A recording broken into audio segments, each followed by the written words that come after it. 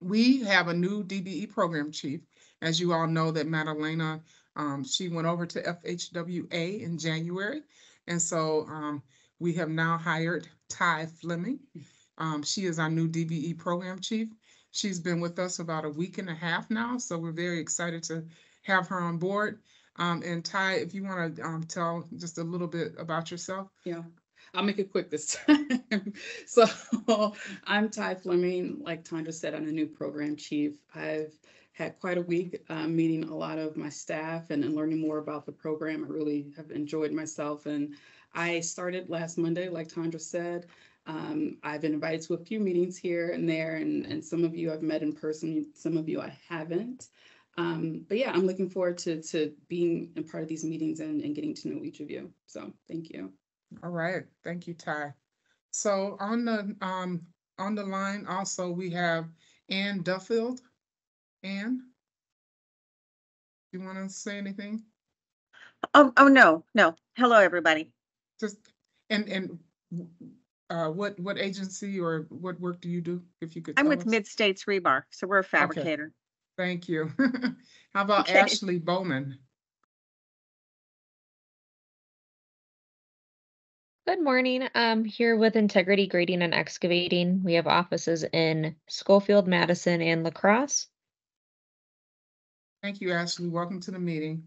Jeff Bohan. Yep, thanks. Jeff Bowen with WisDOT. All right, thank you, Jeff. Christina Crane.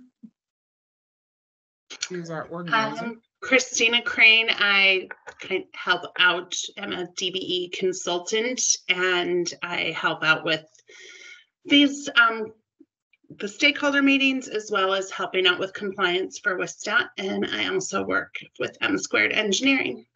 Wonderful. Thank you, Christina. Thank Dan you. Webster.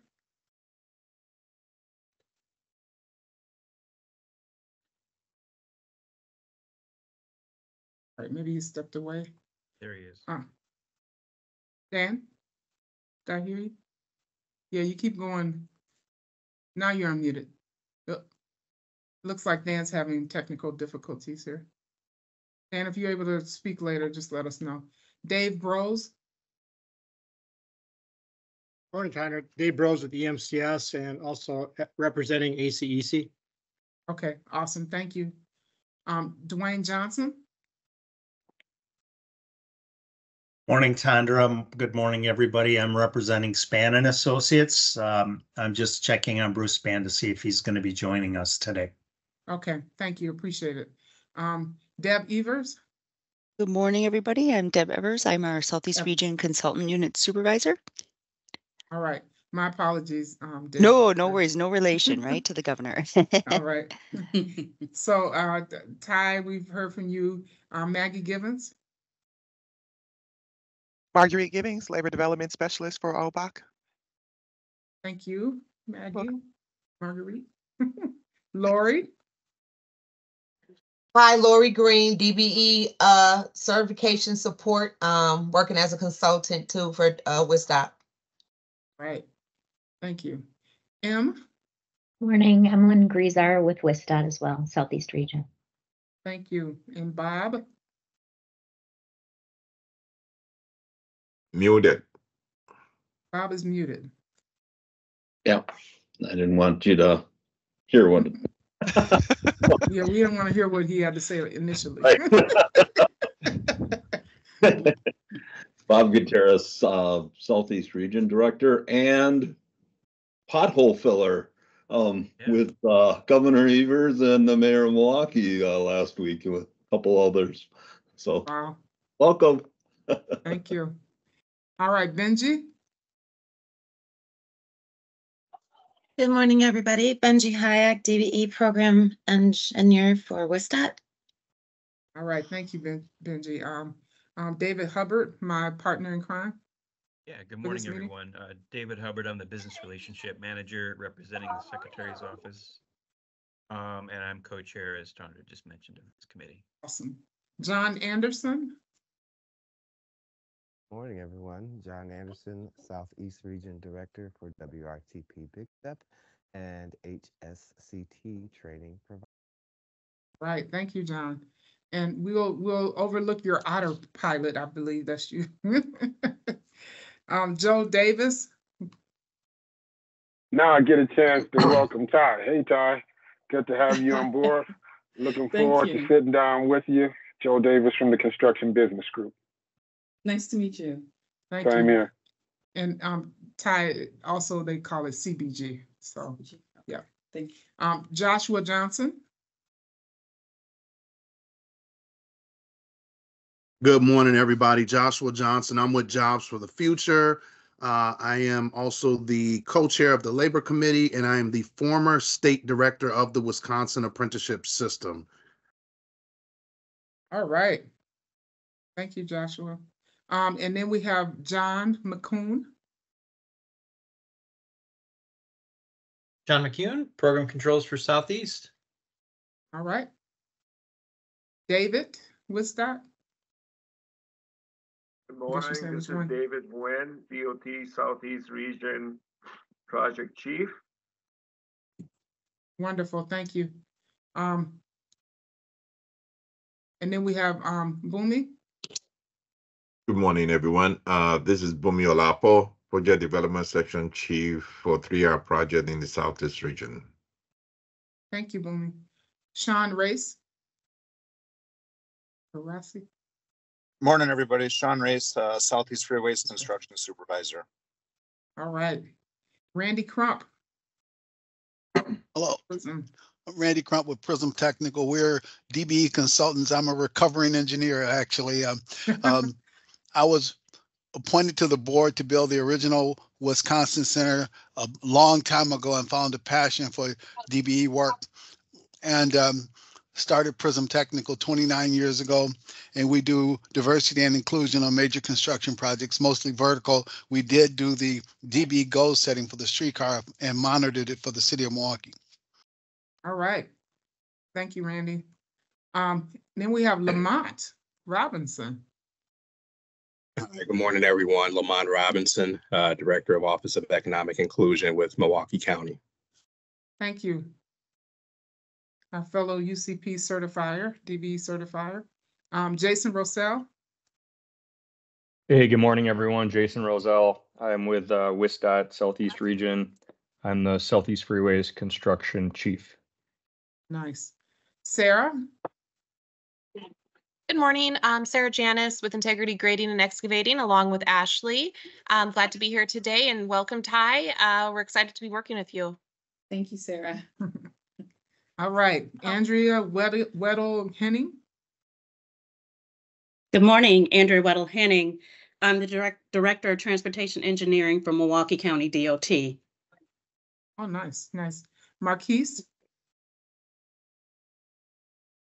Marquise Young with the Wisconsin DOT, and I'm the utilization engineer. Thanks. All right, and I know Harvin, you joined us. Good morning, everyone. Sorry I jumped on a little bit late. Harvin Singh, President and CEO of Singh & Associates. We have done some successful mentor protege, and I'm very vested in supporting the DBE and overall workforce development programs. Wonderful, thank you. And I see that also Darren Fortney has joined us. Yeah, good morning, everybody. Darren Fortney, Senior Principal with Short Elliott Henderson, SEH. We're currently engaged with the department on the mentor protege program, and super excited to be here. So thank you. All right, we're excited to have you. Did I miss anyone? Hey, good morning. This is Andy Kowski I'm sorry, with HNTB. I'm a project manager engineer out of our Milwaukee office, and HNTB is also in the mentor protege program with Span & Associates. Nice. All right. Well, we'd like to welcome everyone, and thank you for welcoming Ty as well. And I just kind of wanted to go a bit over what the focus is for this group, just to remind us, and especially with Ty being new here. And so this Stakeholder Advisory Committee is set up so that it works, you know, the stakeholders are working with WisDOT to find approaches that we can achieve better DBE participation and any strategies to monitor the progress. It works to help with upcoming transportation projects so that we can learn about opportunities. The DBEs can learn about opportunities to partner with other firms, acts as a liaison to the communities, and then helps create and implement strategies to cultivate a diverse workforce. The Stakeholder Committee is also an opportunity to offer your perspective about potential improvements to WisDOT's DBE program. We're seeking the participation of more DBE firms. And we, of course, we meet quarterly, and I want to thank everyone for adjusting their schedule. Normally, we would have had this meeting at the end of May, but because of a lot of our staff having at the conference with Secretary Thompson last week. He's the president of AASHTO. Many of us were in that meeting and were unable to join, so we rescheduled. And so again, thank you for adjusting your schedule. So that said, we're going to go ahead and go into the Southeast project opportunities, and we'll have Bob and his team. And what I'm sorry. I just want to make sure, David, did you have anything else to add? Nothing to add. Thank you, Tondra. Okay, all right. So that said, we'll go ahead and have Bob and his team. Yeah, sure. Thank you. We've been really busy. It's been a very, very busy month for myself and Emlyn. Just getting a lot of things started up, and but we like to work. It's all right. It's challenging. Hey, couple announcements before we get started with our group, and hopefully our folks kind of coordinated this. I did talk with several hundred people recently at the Wisconsin Public Policy Forum yesterday. It was an interesting group, an interesting panelist there. We have on 5/8 Cream City Conference, and David Wen will be on a panel talking about DBE opportunities and aspects of that. And then Joe, I don't know, Joe sounded like he's a little bit under the weather, but I do know we have CBG, and we're going to be talking with Joe Davis a little bit about things that he needs to interact with us on 5/7. So, Joe, if you're unable to do that, we can certainly push that off a little. Bob, you don't get rid of me that easy, man. Checking stuff out. Guys from Alaska, we go to school here. Great, anyway. Okay. And then the last thing I wanted to congratulate Dave Brose from EMCS. He's recently announced that he's president of EMCS now. They've been a amazing consultant contractor for us for a very long time. And so Dave, congratulations.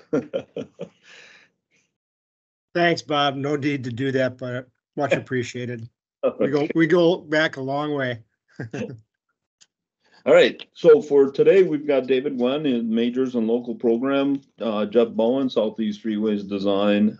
He's got a lot about the East-West, and Jason Roselle. It's a huge backbone program right now going on. And Bowie with our South State Highway program. So, so I'll leave it up to those individuals. I'm not sure who's going first, but we'll go in that order, Bob. You know how I like to go first. Didn't want to wait for the other guys. Sure. Well, good morning, Ty. Nice to meet you finally. I know in the past we worked a lot with Madalena and her staff. Between the two groups, we have a very good working relationship. I know Benji on a weekly basis, she's very involved with I-43 major project. So, she's been very helpful. I think she's actually on the agenda today. She may be reporting out on some of the numbers or issues that we may have in the project. So as far as I-43 major is concerned, the goals were set for the entire program was very aggressive. We set it at 11%, and our contractors committed 15.6%, putting that in dollar amounts. So the committed dollar amount was $64.5 million. And to date, we have paid out roughly about $51 million. So that's close to 80%. The project is going very well. From the work standpoint, those of you who have driven through there lately, you do see a lot of, a couple crossovers that we implemented to get the work done, specifically near the Brown Deer interchange and another crossover up in the Mequon Road interchange. The focus for the summer, now that we got a UP Railroad in place over the winter, is to get the southbound built on the south end. That would be between Bender Road and County Line. And the County Line interchange is built. To the north of that is the Mequon Road interchange. That's where we have the traffic crossover and onto the existing southbound lanes, and we're focusing on rebuilding, building the new northbound bridge and roadway. So as you drive through there, slow down, obey the speed limit. We do have law enforcement in the area. So with that, I'll entertain any questions that you may have.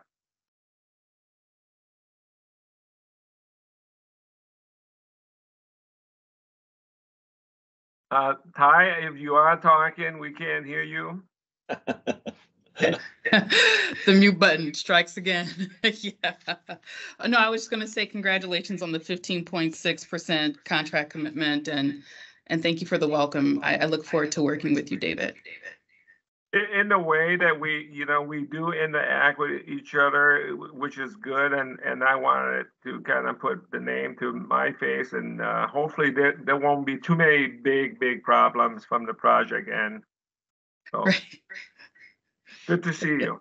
Thank you. Nice to meet you. Thank you.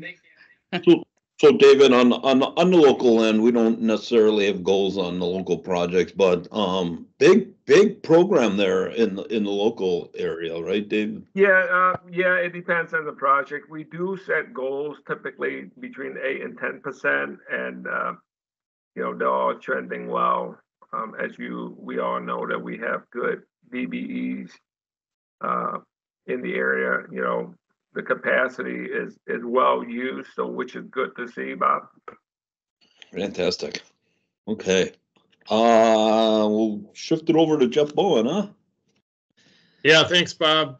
Morning again, everybody. Jeff Bowen from WisDOT. I'm the Southeast Freeways Design Chief in the region. So we've got some big projects to talk about today. We've got some contracts in the works for our west leg design for 94 East West.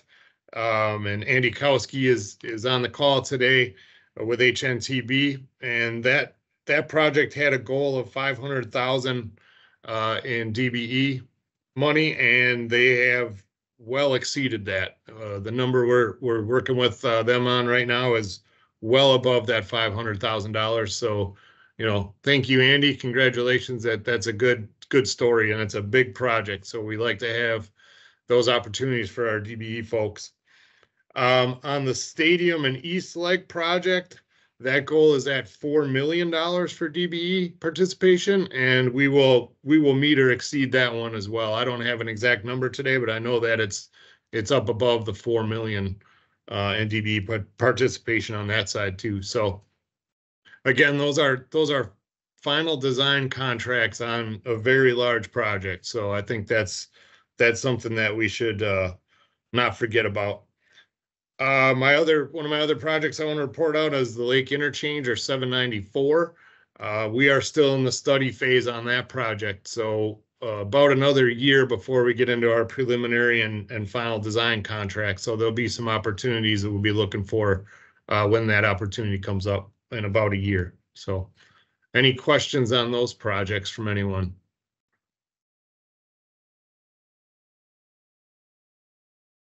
All right. All right. All right, Jace. Jeff, thank you so much. If you've driven our freeways recently, you know we've got a lot of work going on.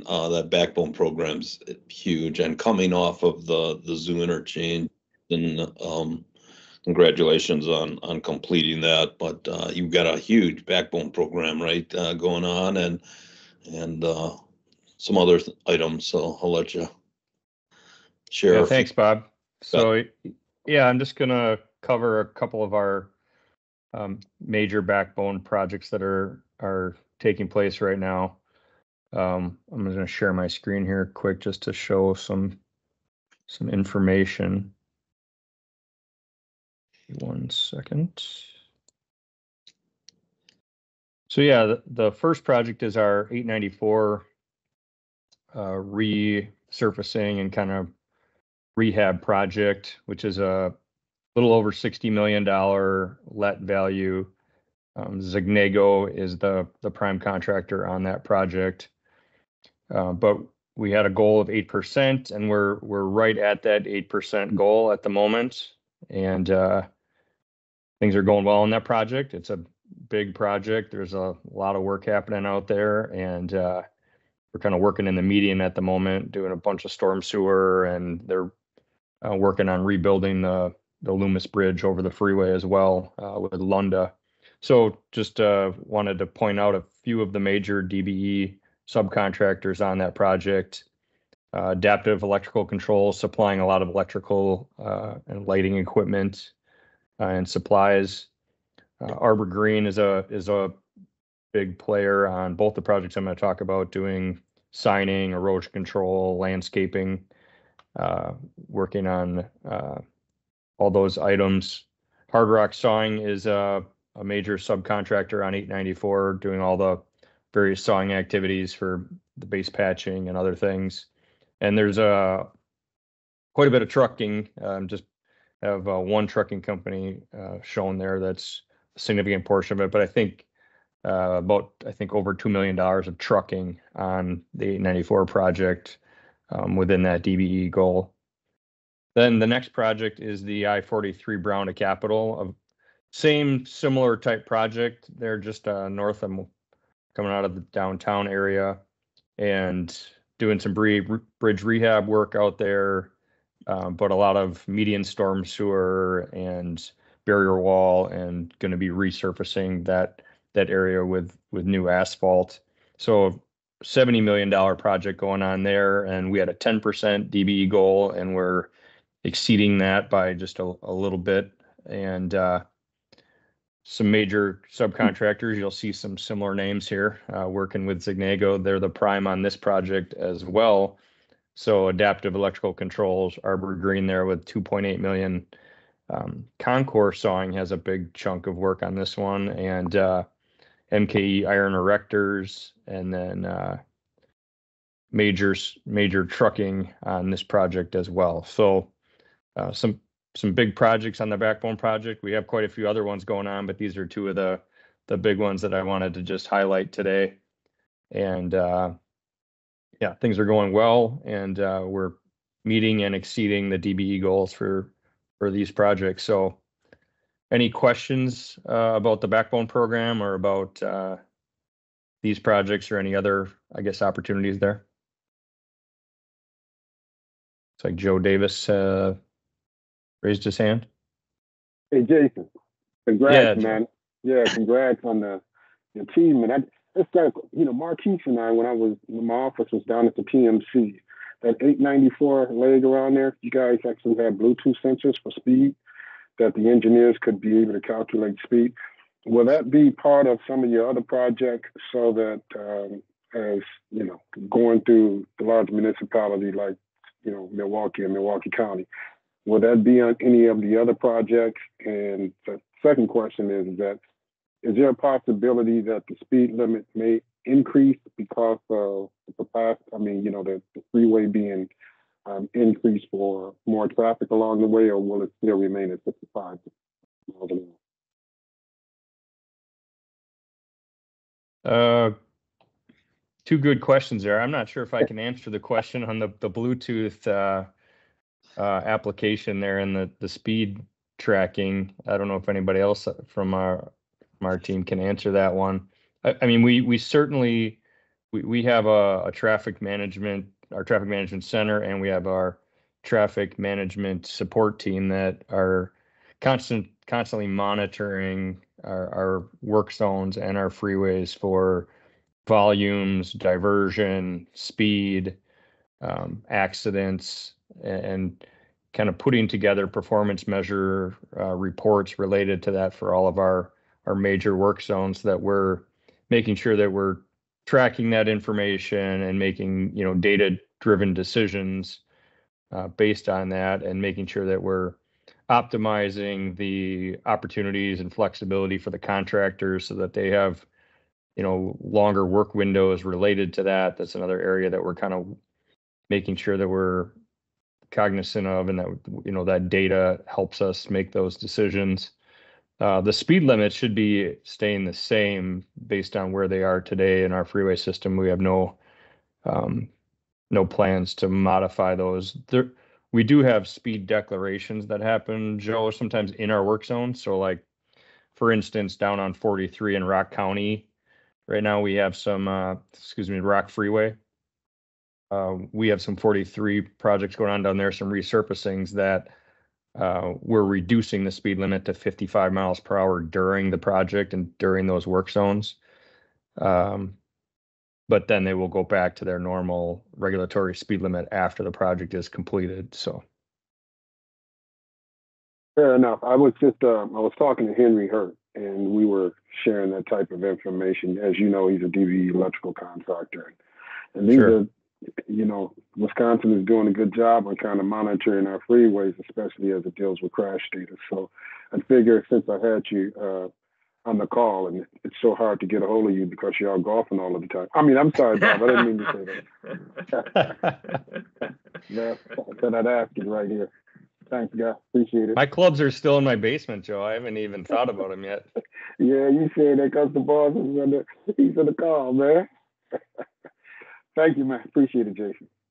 Yeah, you're Joe, welcome. if I may comment on the speed limit in Milwaukee County real quick. Typically in Milwaukee County, with MCSO patrolling our freeway, I believe we typically leave it at 55 or slower.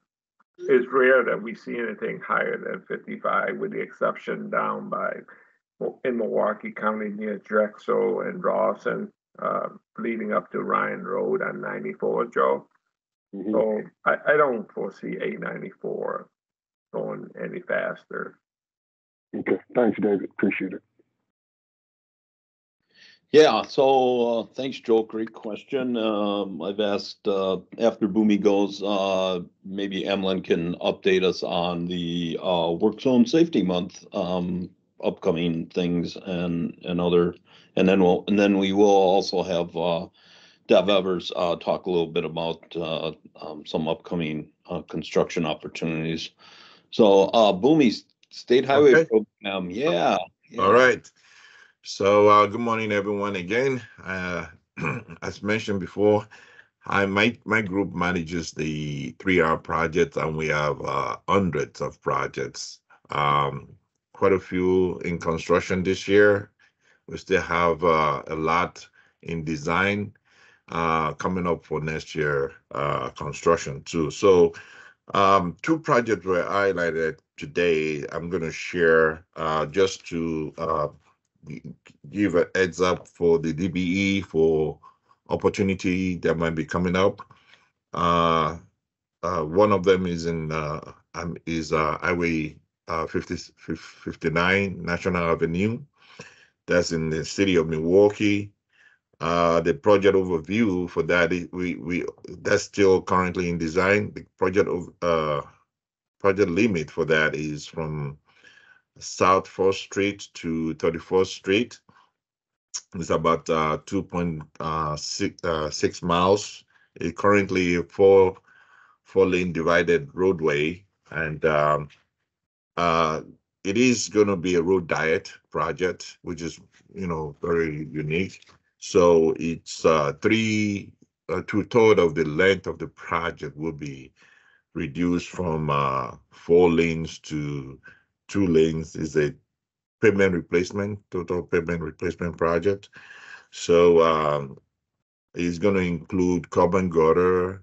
It's going to include side work, including the non-compliant ADA curb ramps, replacement of stump sewer, and many more work. So there's going to be opportunity for DBE to look out for that project coming up.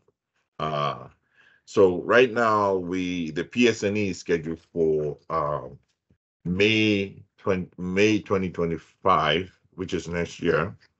And the let is November of 2025.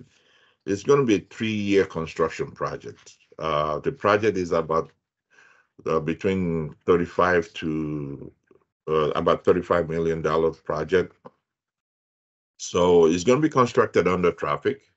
So it's going to be 1 lane in each direction under traffic. I mean, when constructed. So that's just giving a heads up on that. That will be coming up, and that's something that the DBE can be looking out for now. This also, we have a 6-year program. We did share a project that will be coming up in the following year. So we'll be encouraging the DBE also to keep an eye on that and look through our 6-year program project coming up in the following year and try to either team up or put their hats put their name in their hearts for that. Yeah. So that's Dwayne, you have something? Dwayne Johnson has a question. Okay, go ahead, Dwayne. Thanks, Tandra. Thanks, Boomy. Question the National Avenue project. Sure. Maybe for you and Jeff Bowen, how is that coordinated with I-94 East-West? Yeah, it is. We are coordinating with them. Right now, like I said, 2/3 of the roadway is going to be a road diet. The 1/3 of it is going to be left as 4 lanes, mainly because we're going to be waiting till I-94 finishes their work in that area. So, and if the traffic still permits, we can reduce that section to 2 lanes. But we are coordinating with the East-West. Go ahead, Jeff. Yeah, and Dwayne, from our end, we're coordinating with West Milwaukee and others, especially the intersection at National and Brewers Boulevard, and then heading to the west. Boomy stuff is primarily to the east of Brewers Boulevard, or whatever you want to call that road these days. And we're coordinating with West Milwaukee heading to the west. I don't know if I said that right, but Boomy's to the east, we're heading to the west. So upgrades at the intersection again, and then right sizing National Ave to meet the new traffic demands. So National will be before the stadium and before the east leg of the East-West? Yep. Okay, thank you. Yeah. Great. Hey, Joe, you talk. Joe Davis. Thank you, Boomy. Joe Davis. We still have one more. Oh, sorry. Okay. So the other project that was highlighted, I believe, is the Lake Drive project. Okay. Okay, that was highlighted. That's going to be the project limit is from East Newberry Boulevard to Edgewood. So this project is going to be it's going to be a pavement replacement as well. So is with on-street bike accommodation in each direction. So the let date for that is going to be June of this year, 2024, and it's going to construction. It's a 2-year construction project. So the first stage of it will be from Kenwood to Edgewood, and the second stage that will start in July of this year, and that will go to November. And for next year, the second stage that will be from Newberry to Kenwood. That will be this. That will start in April of next year and goes through August of next year. So just to mention the two projects, and if there's any questions or more information needed, please let me know. Thank you, Bhumi. Yeah, those projects are real close to home, so I appreciate the information on that. Joe Davis, you talked about speed and controlling speed and data on speed, and of course, speed in the work zone is one of our primary concerns and keeping our folks safe. So I'll let Emlyn take it from here. Yeah, I mean, Bob said it eloquently. Lots of things going on, and lots of our contractors in the field. So all of you on the call are impacted by work zones and work zone safety. And we've had a few unfortunate incidents. We lost a surveyor from Kapoor. We had an inspector just a few weeks ago kind of get caught in the crossfire of some a car shooting. Thankfully, he was not injured. But yeah, we continue to focus on work zone safety, especially in May. So we've kicked off a media campaign. We'll be doing events all over the state and highlighting those folks that make a difference out there and what they experience on a day-to-day basis with really fast driving and reckless driving, like we talked about. So I'll put a link in some of our PSAs and other information to have you kind of help shepherd some of that information. And then if you have stories too, especially the contractors that are on the line, if you've got some stories that we should highlight and just, remind our partners on the road to take it easy, we'd be happy to take that down and help kind of share that story. So yeah, I'll put the link in the chat and look for more media events coming out soon. Thank you, Emlyn. Yeah, we all want to get home to our families, so just real important message there. Never too early to talk about construction management for the next year. It's crazy, right? But even Jeff talked a little bit about West construction. Maybe that's a little too early, but I know Deb's got some information on some other construction management opportunities. So take it away, Deb. Yeah, thank you, Bob. Yeah, you said exactly what I was going to say. It seems early, but it's really not. So time to start thinking about the construction fair. So I just want to let everybody know the construction fair is scheduled for Wednesday, September 18th, and it will be held virtually. We have found that's a really valuable tool because it falls at a time when all our construction staff is super busy. So it makes it easier for them to just call in instead of making the trip to Madison. Let me give you a couple dates. The preview of the fair, all the fair packages statewide, is going to be posted July 24th, and the NOIs are due back to us August 28th. And I just want to remind everybody that if you want to be considered as a prime consultant for construction oversight, firms do need to participate. If you're going to just do sub work, you don't necessarily need to participate, but I always think it's a good idea.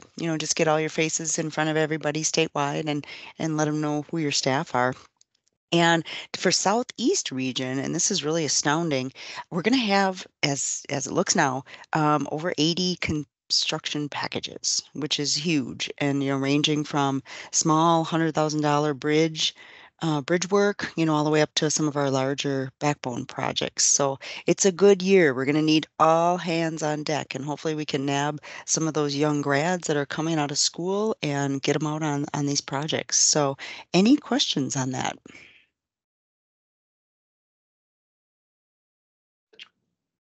I don't think so, but really Okay. great. Yeah, really great news for some of that. Looks like we have one question from Mr. Oh, okay. Oh, yeah, sure, John.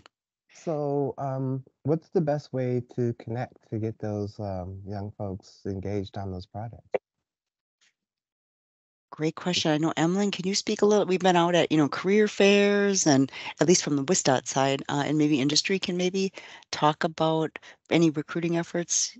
Maybe Andy, if you or Dave, if you guys want to talk about some successes you're having with getting new grads in. Yeah, I'll start. For us, having interns and co-ops is huge with hiring new graduates. It's our pipeline. Last summer we had 30 interns, and this summer we're gonna do that again. And not only do we do college interns, but we're actually hiring high school interns through some local programs. So you got to just kind of what you said, Deb. You got to get to the career fairs. Work with the colleges. We go to Platteville, Marquette, UW-Madison, MSOE. We go up to Michigan Tech. There's a great pipeline of talent, and even the tech schools as well with construction inspection. It's not just limited to engineering grad, but there's talent from the tech schools as well. Well, here's the lucky twist of fate. We have some interns, WRTP Big Step, that we're working with, and we're looking for spots for them. So I was kind of see if there's anyone who was like a point person on this who I could connect with later. Yeah, the Daily Reporter just had an article about some of the coordination with high schoolers too, Andy. So yeah, John, on the DOT side, you can feel free to connect with me. We are getting some great students. We have 20 coming in, and we've also we gave out offers for May graduates of this year, last year. So we're hoping to bring on those folks, and we have actually 4 offers out right now on some CE entries. So we're excited for our workforce, at least Super on sweet. Professional Okay, side. I'll be reaching out. Thank you so much. Okay, thank you. John, I'll put my email and phone number in the chat too, so we can connect. Harvin. Awesome. Thank you. Oh, you're on mute. Sorry about that. I wanted to echo what Andy was saying, because the interns are really, really important. I mean, Sing is a smaller firm, so we don't necessarily have 30. We probably can do 2. But the other thing that we found is that we get a lot of foreign students that are on OPT. And they're actually quite, like I cannot, and the other firms here can attest or say what they do, but I can't afford to sponsor them, right? And that's what they need. But they are good. We've used them for field work where they can get some experience and then perhaps jump to another larger firm where they will get sponsored. The one thing that I know ACEC is working on, at least this is an issue I bring up for ACEC because I'm in Illinois and Wisconsin, is they're trying to, the problem with it is the H-1B visa. So the next best thing we're trying to get is get that OPT to be extended another 3 years. So you're not losing somebody after a year, because if they don't make the lottery, they have 2 chances. They got to leave in 30 days. So there's a little bit of a challenge there. But and with the career fairs, you really have to hit the fall career fairs. That's where you get most of your opportunity to find people who will commit for the summer. So quite honestly, that is the best option. But I don't know if anyone else has considered, the foreign students. We have a lot of them, but there's a little bit of a hitch, but some of them make great field inspectors because they're all here for construction management, a lot of them. So just my 2 cents. Fantastic. All right. We've got the Johnson show here, Dwayne, and then Joshua. Thanks, Bob. John, I put my contact information in the chat box. Could you likewise put your information in the chat box? Thank you. All right. Thank you. My pleasure. Yeah, just a real quick question. So as you're talking about recruitment, you know, my ears instantly perk up as I start to hear about recruitment, especially when we're thinking about in construction and some of those occupations that are tied into the construction business. A question I just want to throw out there for any of you employers that are on the line, or even at the WisDOT folks, have there been any conversations around building registered apprenticeship programs inside the office? So not the field, right? We know the field uses for all of the trades, they use apprenticeship, but has there been any conversation thinking about utilizing inside the office occupations to help build registered apprenticeship pipelines into your organizations for those individuals who may not want to be a laborer, even though being a construction craft laborer is one of the most awesome things in the world. But for those who may not want to do that, might want to work as surveying or some of the other various occupations inside of a construction company. The second part of that was, I definitely agree that you have to hit the schools early in the fall. But as a caveat, I'm actually going to add on, if you're waiting till a senior year to get out and start recruiting, you're already behind. You all should be hitting 8th grade, just having conversations. 9th grade, 10th grade, you should be following those folks along. And I know that's tough. That's a tough conversation to have because people are like, we need people now, but actually start to look out farther. And that way those individuals get more comfortable with you, seeing you and engaging with you. So by the time their senior year does come, they do want to lean directly in and come out there and work for you. So just my 2 cents. The first question was definitely a legit, like, has that been a thought process? Because this is something that I've talked about a lot lately with construction folks. But then the second was just my 2 cents on the recruiting. But great work, everybody. Definitely great work. Sure. Em, you want to kind of handle that? Nothing formal, right? You get. Yeah, the only apprenticeships that we have are with our electricians. That's about all we have, at least here in the region. I'm not sure about the drillers in the Bureau of Technical Services. There might be an apprenticeship there, but yeah, pretty limited. Yeah, it's something to definitely think about, how to expand. Yeah. That's how you expand those pipelines. You expand people's interest into the construction industry, because not everybody wants to work in the field, but you also can give individuals who are in the field an opportunity to transition into the office by taking one of those apprenticeships as well. Yeah, we've had a lot of conversation about our co-op program. So we're kind of reevaluating that program and seeing if we could potentially, lock in on people early and be able to have them last here at DOT. I do want to mention too, Harvind, we're seeing so many candidates from Bangladesh and other countries, and they're so well qualified, but DOT doesn't sponsor work visas. The state of Wisconsin doesn't either. Tandra, I think I kind of pushed that at one of the director meetings recently, and I think we should continue pushing because it's definitely a pool of candidates that are really, really good. Fantastic. Thank you, Tandra. I think John, your hand's up from last time, but no, I just put it back up. Okay. Okay. Yeah, I was just real quickly. I'll just give you my 2 cents on young people outreach in general. So here in the Southeast, what we've been doing is we've been working in partnership with the Racine Unified School District and RAMAC, which is their Youth Apprenticeship Consortium.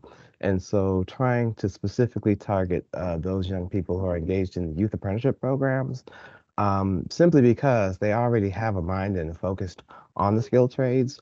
So by coming into the school and exposing them to the HCST and what are the related trades that work in on the road construction, trying to let them know that this is an avenue. It's still tied to registered apprenticeship, but specifically as it relates to road building. And so we have found some success there, and at least doing outreach, kind of to Josh's point. Specifically, we've been focused on the juniors and seniors, especially the graduating seniors, as we want to make sure we can help them transition from YA to RA, or I'll say from youth apprenticeship to registered apprenticeship. But at the same time, we know we do have to reach them younger. So we are talking to the freshman class. We are talking to the underclass, because they need to know as well, so they can start to ponder and imagine. And then those young people who are already engaged in some kind of CTE, some youth apprenticeship training, let them know that this is directly correlates and is a pathway for them, because they're all thinking, oh, I'm gonna be a plumber, I'm gonna be an electrician, but they don't know electricians work on the road. So we've been actively out there, and we're now starting to work with the Kenosha Unified School District as well. Same approach, with focuses on schools that kind of do that work. I mean, we'll go to any school, but in Kenosha, there's K-Tech School. They specifically are working with young people on the trades. In Racine, the Unified School District here has the Racine Academies. So they're specifically working with young people towards the trades and other career avenues. So anyway, just kind of throwing that out there as a strategic approach to recruitment versus, the kind of spitballing, go everywhere. I know we all have limited time, limited resources. So just wanted to share how we've been focusing our approach towards that. Thank you. Okay, thanks.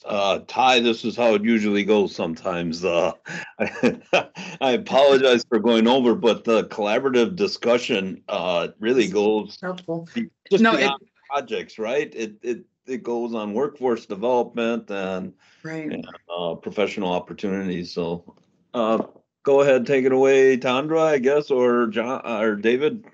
Sorry. All right. So we'll move further in the agenda. And I just wanted to, since we're talking about workforce and younger, it kind of brought a thought to me. We currently in OBAC, we work, or we help fund a program up north, and it's on the tribal colleges. In the summer, NSTI, you'll forgive me, but I don't remember the actual acronym, but National, I think it's Science Transportation Institute or something like this. We work with younger children. They're probably about 6th through 8th grade, and we were able to tour it last year. And they work on kind of construction projects, working on robots, working on building bridges, and all these things to kind of expose them to the transportation industry. They go on field trips to look at concrete being poured and things like that.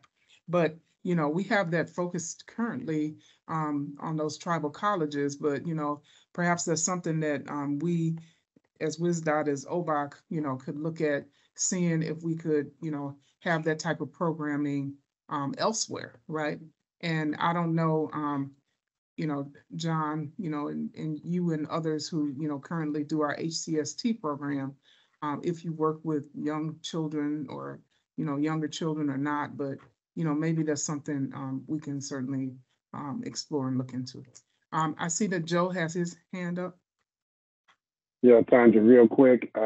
If you're going to do something like that, my suggestion is get a hold of Dan Webster. I call. On, isn't he? Yeah, yeah. Dan is a guru bringing young people into the fold. He's done that since he started with the Wallback Group, one of the big five here in the state of Wisconsin. So I would say bring Dan into that mix and have a conversation, since he does represent one of the larger contractors, and maybe he can help you navigate through that workforce development issue. Right. And just know that it is an idea. Ideas need money. I don't have a funding stream yet, but I think that's certainly kids, they can't, if they don't see it, they don't know they can do it, right? So we really need to expose them. So thank you for the very robust conversation. I appreciate that. We're going to move on to the DBE utilization update. Benji, take it away. Hello, everyone. Okay, so I'm going to share my screen here in a millisecond. And I do apologize. I have to get up real quick and shut my office door because apparently there must be a leaf or a squirrel outside the window, and my dog is letting me know it. Excuse me for a second. Okay. This is the excuse me, utilization report. I want to share right now. This is our DBE attainment report through the April letting. Our May letting is coming up on May 14th. The modifications that are reflected on this particular document are through March 31st, as well as the consultant figures are also through March 31st. Our goal is 12.42%. Right now, our federal funding for construction and consulting is $609 million. Our DBE commitments for consulting are $9.8 million. Our DBE commitments for construction year to date is $61.7 million. And the total consultant and construction commitments tally up to $71.6 million. Based on these numbers, our overall DBE attainment is 11.76%. I did want to break it down a little bit more for the construction portion of this. At time of let through April, we have achieved a 53.7 million, 53.7 million in commitments. Our modifications to date are 8 million. Just a little bit over 8 million, and that's where we're getting our 61.785 million in commitment. I do want to let you know that we have our uniform report coming up for the first half of federal fiscal year 24, and the utilization team, all the primes, everybody has been working really well together to get in those contract or commitment modifications. So this number, our modifications will absolutely go up. We're going to be collecting information for the first half, probably through May 15th. We will be submitting those that uniform report on May 30th. It's due June 1st, but that's a Saturday, so we'll be submitting it on that Friday. Farther down on the list, right now we're looking about $825 million in construction Fed funds, about $129 million in consultant project or design, etc. Fed funds. So we're just under $1 billion right now in Fed funded monies towards these projects. My standard issue disclaimer statement is that all numbers are subject to change monthly by letting DBE commitment modifications that have been approved and the federal funding updates. For utilization, I want to share this with you. Right now we have about 900, and this was through the end of March. Since it's only May 2nd, the April numbers have not been input into here, but through the end of March, we had 901 requests. We had 90 to review, 235 we were processing, 31 needed to be signed, and through the end of March, we had already processed 442. And this is where we get our numbers. We had 10 million, over 10 million in increases and 2.6 million in decreases for our current number of just over 8 million in DBE commitment modifications after contract execution. Does anyone have any questions on that? John, if you were talking, you're muted.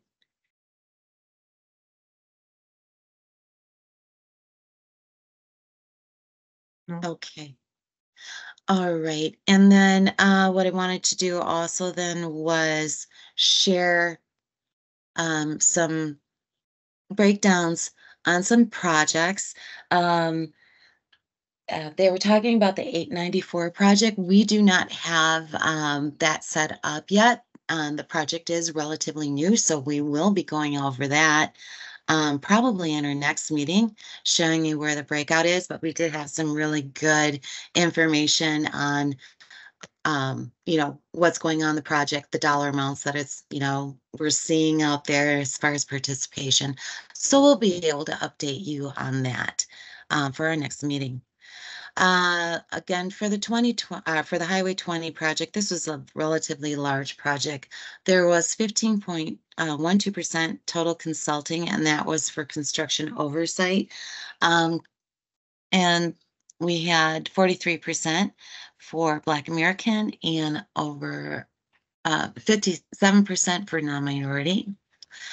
Workers on the project for construction, we had a DBE goal of 15%, and through all the contract modifications, that project achieved 34.57% or over $3.5 million. We do have our breakout here of the percentages and the number of contracts of firms participating on that project, and we break it down even further here by showing the ethnicity, male, female type of work that was conducted on that project. This project more than likely will fall off because it is done, and I believe we're wrapping up any and all final numbers and stuff on this project. So this will probably get replaced by the 894 project. The zoo. We've talked about the zoo a couple of times today. For the consultant participation for construction management, 40% was performed by Black American Company and 60% by non-minority. Again, here we have the breakout and breakdown of the number of contracts that were on this, the type of firms, ethnicity, and the percentage that they offered. DBE goal on this project was 15%. Year to date through our most recent modifications is 18.27% with over 29 million in DBE dollars an achievement on that project. We do have the breakdown again for this, again by ethnicity, male, female, and the type of work that was performed. On the I-43 project, this is the I-43 corridor. We just lumped the whole corridor together. So we do have an average goal of 10.6% that was assigned.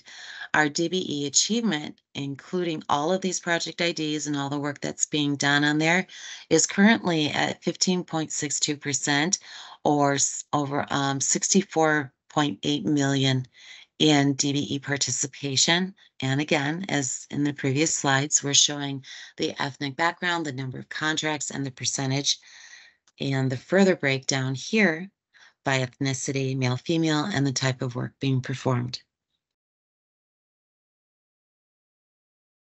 So does anybody have any questions on these?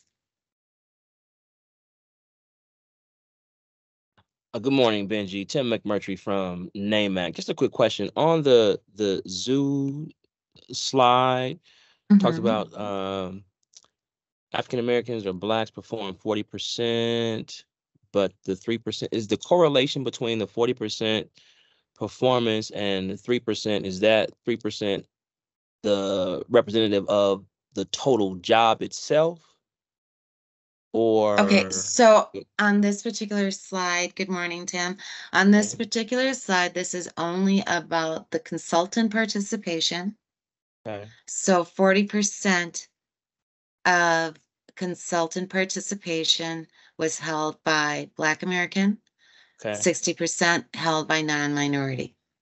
Okay, so this is just consultant. Just Then when consultant. we move, then when we Okay. move into the zoo, these numbers are by contract. Okay, 3%, 18 contracts. What we have to remember is that when a DBE firm has a contract, say like for trucking, right? We have a minority trucking company, and they in turn hire minorities underneath them. We can only count the one contribution from the initial. Okay, so there could be more minority trucking firms working on here, but because federal regulations state that we can only count that one contract because it is a DBE, we don't necessarily see the actual number of how many minority trucking firms might be out on the job. But we do have a reflection of dollar amounts that come out there. I see. So in that particular explanation, just so I understand it, if the one DBE trucking company, okay, they get credit for, okay, we got the DBE, but if they hire, let's say 5 or 6 others that are also minority contractors, even Black contractors, that won't necessarily show up, but they still will be on the job. So now you have a total of 6 or 7 actually, but only credit or recognition, quote unquote, is given to the one. That is correct. That's Tandra, if you're trying to talk, you're muted. Oh, okay.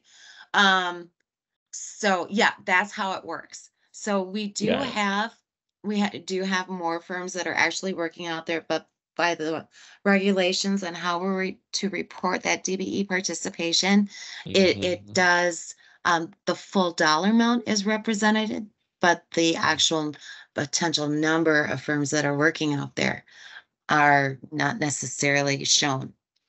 Got it. And last question, is there any way, I know that for the, I guess, federal reporting purposes, it only, only one can be counted. Is there another, for lack of a better word, backdoor way to capture the, I'll say, true total above and beyond what the, stipulations are for reporting? Or is that just I guess, a phantom number that goes unaccounted for? We do review those numbers on who's working on our projects. Okay. There's certain reports that we can pull that help us identify who is working on our projects, how many people are working on the projects. But it's kind of painstaking to pull every project and do that whole process. But we can pull those, and we often do just to get our finger on the pulse, make sure we see how many of our great DBEs are on our projects. So got it. Understood. Thank you. Yeah. Thank you, Benji, for those explanations, and Tim for the question. Yeah, thank you. Are there any more questions for Benji? Is that your entire presentation? I don't want to. Yeah. Okay. Yes. Excellent. Any other questions for Benji? No. Okay, we will move on. My apologies. We're a bit over, but again, I think the questions and conversation have been very, very helpful. We will have Maggie at this point give us our labor utilization in the Southeast region. Thank you, Tandra. Good morning, everyone, or almost afternoon. I'd like to share the report with you. Can everyone let me know when you're able to see it? Okay, thank you, Tandra. Let's see here. I'm sorry, I can kind of only see Tandra, but I have turned my camera off to save here. So I will be reporting on the labor data utilization for 4 of our projects within the Southeast region. And I'll start with the project being the Zoo Interchange. That project began in January of 2021. I believe it has wrapped up or should be at its end now. And so there was only an increase in the total number of employees by 2 employees. There has not been much change in the numbers within this project. There is an increase in the work hours by 209 hours. There's an increase in the total number of minorities within this project by 2 minorities. And there's an increase in the total number of female work hours by 10 hours in this project. And I'll answer questions on any of the projects following the total report, please. So our next report is on the I-43 North-South Freeway from Brown Street to Capitol. And the total number of employees, there was an increase of 58 employees. There is also an increase of 11,416 total work hours. And there was also an additional increase of 20 minority employees within this project. As well, an increase of 2 hours for the total female work hours on the project as well. There were no additional increases. There was a little bit of drop in the minority female work hours. I'm sorry, a little bit of increase on the minority female hours on that project as well.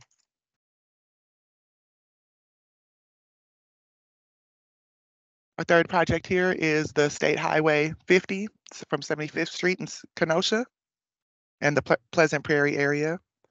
There's a total increase of 15 hours on the total number of work hours. There was no increase on the total number of employees for this project.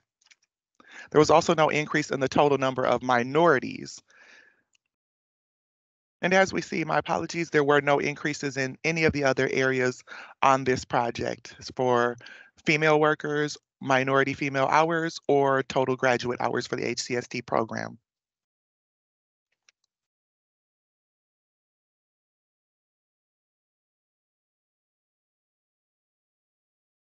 Our final project that I'll be reporting on is the State Highway 20, Washington Ave in the city of Racine. As Benji did previously mention, the project is wrapping up and will probably be replaced by the 894 project. I'll be having utilization numbers to report on that within our next review. There was no increase in the total number of employees or the total number of work hours. There was a drop with one minority worker on that project.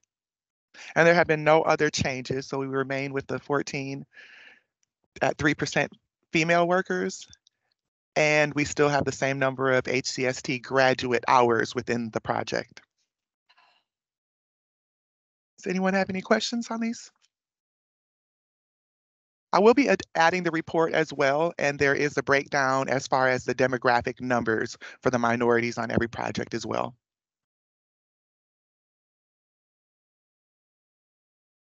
No questions for Maggie?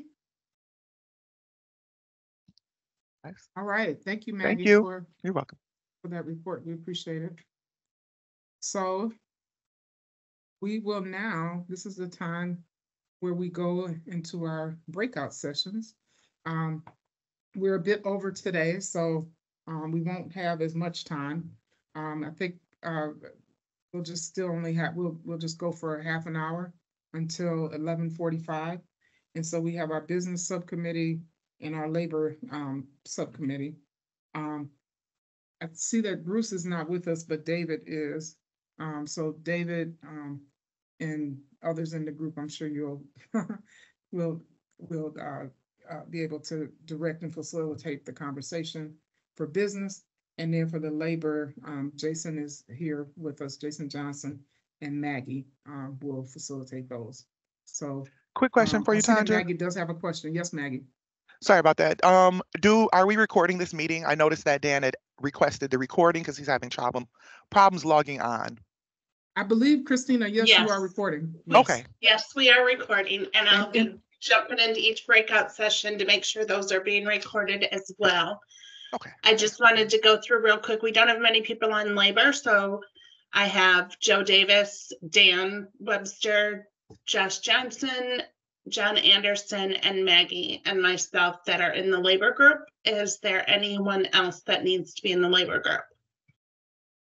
Well, Joe Davis needs to be placed in the business group since I deal specifically with subcontractors and businesses, not labor. Okay. And if you could put me, Andrea Weddle-Henning, in the labor group as well. Okay. I will change those real quick and then send you off to your meetings. All right, we'll see you all there.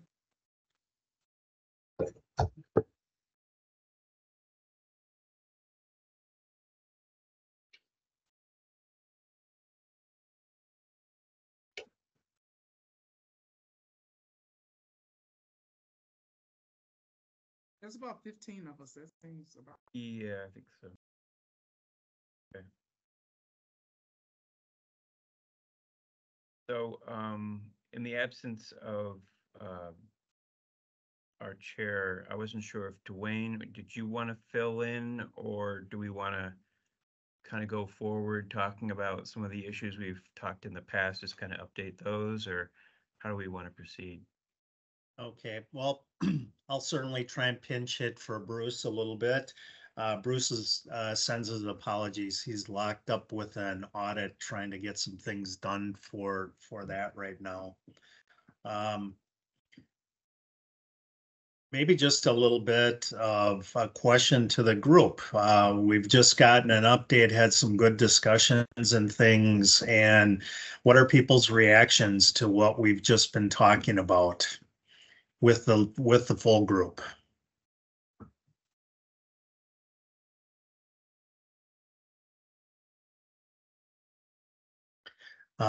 Anything that look to be positives, any things that are of concern to folks?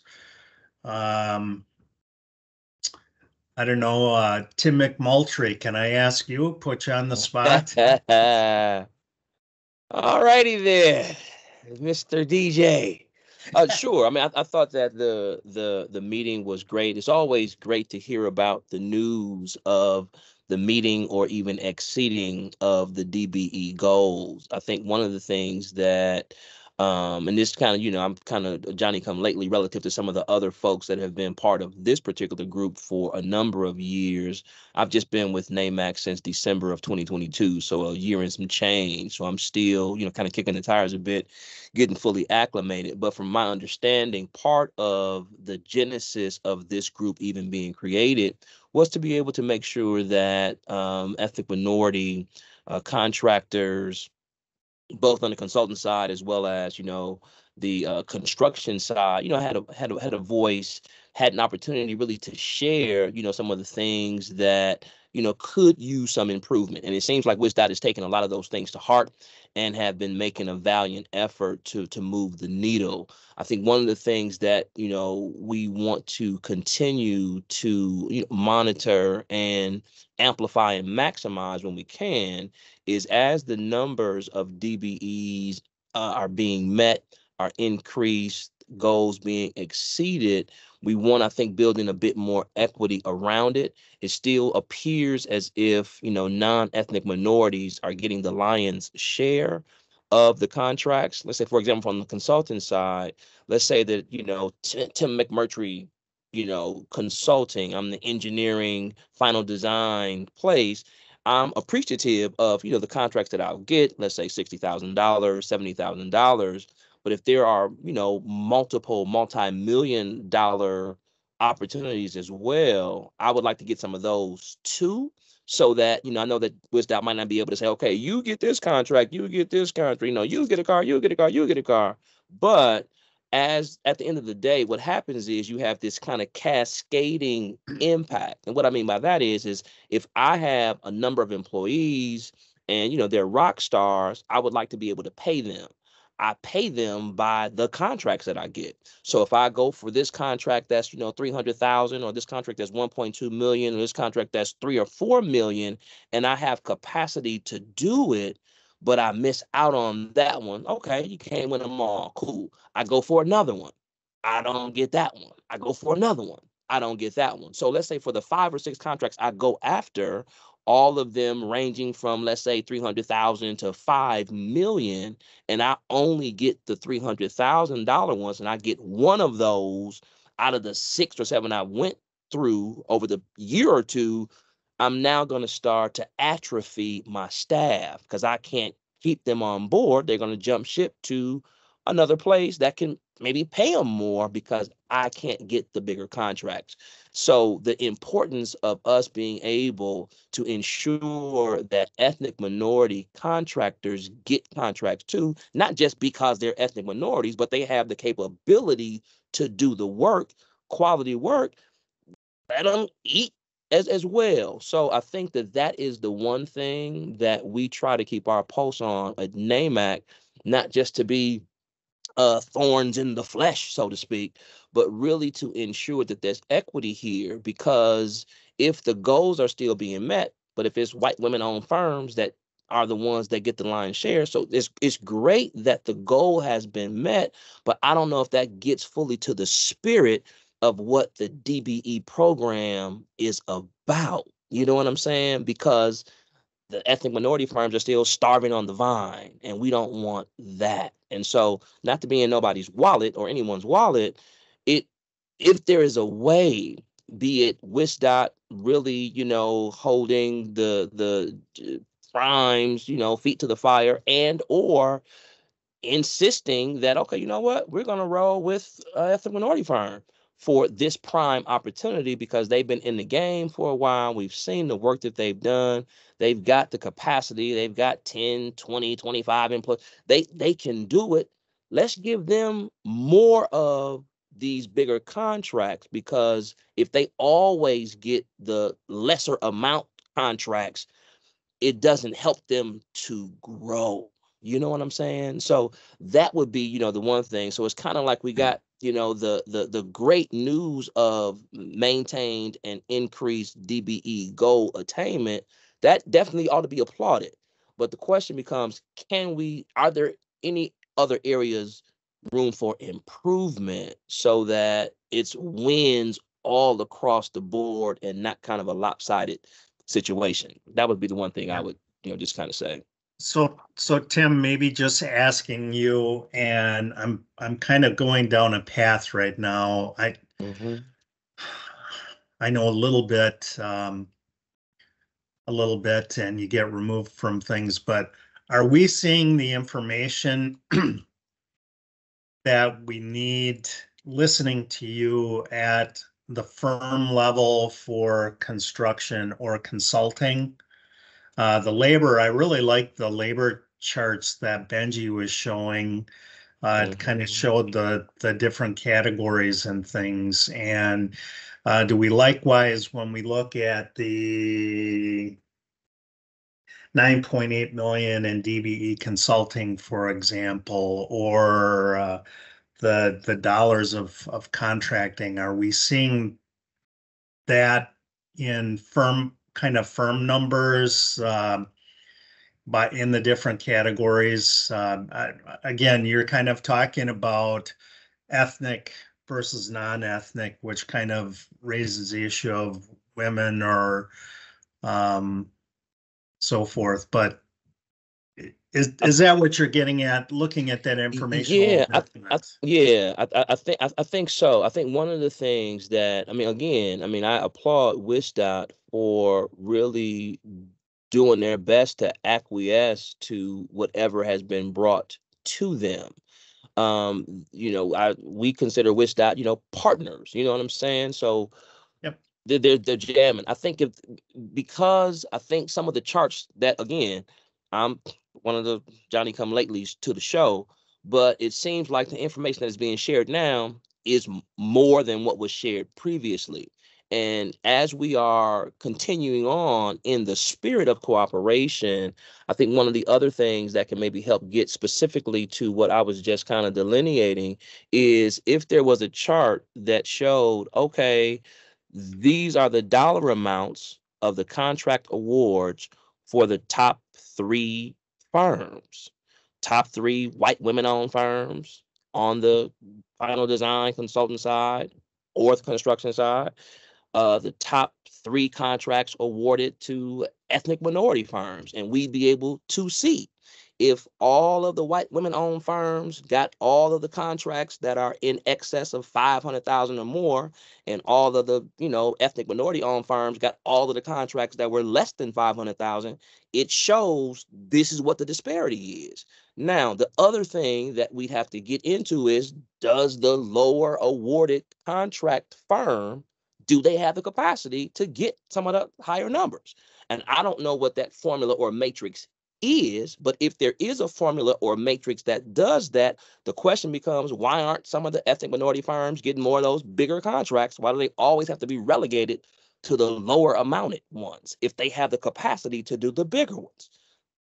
And if that is a disparity that is that clear, now, since we are about solutions, okay, what's the solution to this? What's the way that we can fix this so that as we are having our celebratory conversations, giving credit certainly where credit is due, not only that, we also identify some areas where we collectively thought that needed some improvement, and we work together to improve that. So now if you started out with 10 areas that needed improvement, okay, we tackled 1. Now we only have 9. We tackled 2 more. Now we only have 7. After a while, hey man, we whittled it down from 10 areas that needed improvement. We addressed those. We only got 1. The moonshot is, hey, we have no areas that need improvement. Okay. We are batting 1,000 everywhere. Is what Tim, if I could jump in here and things. We've got a couple of people with hands up and stuff, but I want to give the WisDOT people a chance to kind of react a little bit, and then we'll go to Joe Davis. Benji's got her hand up a couple times. I'm not sure if she's the one that's going to speak to this, or if Tandra or David or Ty or Bob or Marquise or other folks on there want to chime in. Okay, Tandra, do you care if I go first? Yes, you can go first. I'm sorry, what? You can go first. Go ahead, Benji. Go ahead. Thank Benji. you. So Tim, great points, but there's some things that are some major factors that are involved with this. Number 1, to be considered on whether it's construction management or design, especially if you are trying to go for a larger dollar amount. Number 1, you have to be on the roster of eligible consultants. And that means you have to go through the full process of submitting your CFR, your consultant report, et cetera, et cetera. So we do not have that many minority firms who have taken that leap, who have expressed, yeah, this is exactly what I want to do. So in order to participate, you have to set yourself up to be able to participate. Okay. So that's one of the biggest factors that might, it's not WisDOT holding anyone back in that respect. If you don't put yourself in that lane, you're not going to be able to participate. Okay. So we have wonderful guides we've established that are going to be, available to consultants and contractors coming up here pretty soon on what those processes are. But it's also, all that information is available on the WisDOT website. Okay. Even coming in as a subcontractor, there are limits to what a firm that is not on the roster can pursue. Bob, is it what, 75,000 for the contract or something for a sub? Yeah, I don't. It's a really low number. So it would behoove whoever is interested in, being able to pursue and obtain those big contracts to actually do the work they need to do to put themselves in that position. Okay, so that's one solution right there. The onus goes back on the people who want to do the work. They have to do the work to get the work. Okay. Got it. Now, on that note, Benji, is there a difference for the whole, you got to play to win, you got to get in the game to get into the mix. Is there a differentiation between the requirements on the contracting side and the consulting side for those folks to become eligible, because some of them might already be in the mix? as far as, I'm sorry, I'm not sure I totally understand your question. Yeah, I kind of conflated a couple things. On the contracting side, Yeah. you mentioned the $75,000 limit threshold for subcontractors. No, Is consultants. that's on the consultant side, not the contracting, construction side? Right. Got it. So Okay. for an individual that's new to the game, they have to put themselves through, submit all of the requisite information to be considered. Now, if there is a firm that's already in the mix, that already has that checks all the boxes, that are already an existing firm or firms, what is the challenge there? Well, I guess I'll let you finish your point. The challenge there is that on the consultant side, it is based on their QBS selections. Okay.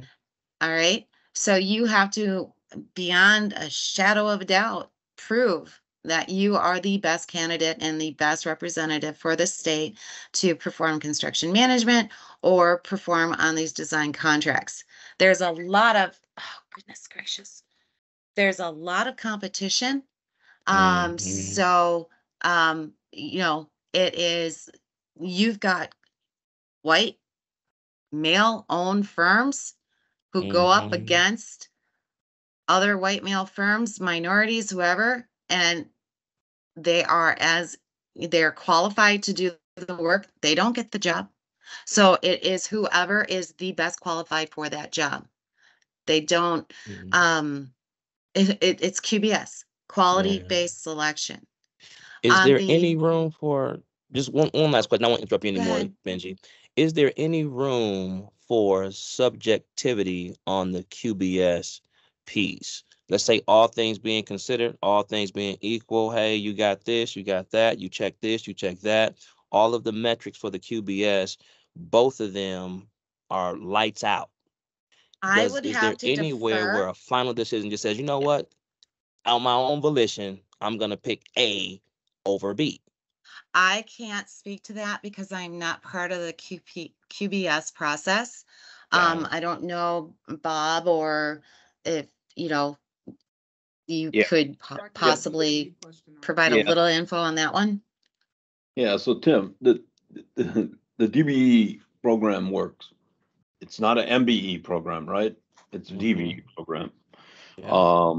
Here at Southeast Region, we've tried to instill a culture of removing the equity lens and being able to look at all the DBE firms in regards to equity and being able to do that. So one of the things though that we do look at is capacity, and we really try to have our project managers look at new firms, work with new firms, because it's really, sometimes it's really easy for them to just, you know, stay with the same old, but that's not our culture here at Southeast Region. We really try to kind of work with our project managers to help them understand that we want to spread the work out a little bit more equitable, and take a little bit of risk once in a while on maybe a firm that hasn't either done work here or hasn't done work for a while or something like that, or is new to the game, but has shown some capacity. Again, quality-based selection is based on their ability to do the work, not necessarily that they're maybe the best or the best interviewers or the best. It's whether they have the ability and personnel to do that work. So I think what you're hitting on is, and what we've been trying to do here in the Southeast region is making sure that our project managers, when they do view the NOIs, that kind of take a look at that. Yep. We've got about 10 minutes left, and I want to keep things moving along. And Tandra, could I hold you off for a minute and let's, Joe Davis has been sitting there. I know he's still hobbled from the Achilles and things, but he's kind of waddled You're his wrong. way up to the front of the line. You're wrong, Dwayne, but I still love you, man. Look, I just celebrated my 36th year in the construction industry. Proud member of Local 601, and now with the operators. So I want to share out of experience what I've come to know these 2.5 years I've been with CBG. We have a capacity problem with DBEs. It's just it's that way, whether we like it or not. And the capacity shouldn't have to be WisDOT's problem to build capacity in subcontractors. It really is, and I'll structure this based upon my comment. It really is about, if you're interested in becoming part of the industry, you got to be a student of the industry. And what I mean by that is that you have to know the processes internally that WisDOT requires. Not that we might want them to do, but they're a regulatory body. All this federal funding that they get from FHWA and USDOT is subject by them playing by the rules. And so some of the things that I do with some contractors that I work with is take them on the WisDOT site and let them understand the process prior to these contracts being let, creating these relationships. If there is a master contract schedule that is out there, that gives you pretty much a range of how much that project is going to be. And then when the advertisement comes out, the advertisement will tell you exactly what work is to be performed. But the question is that do you have the necessary capital in order for you to be part of some of the larger projects? Because the capital is important. Sometimes these primes, and I work with members of WTBA, and we speak on a regular basis.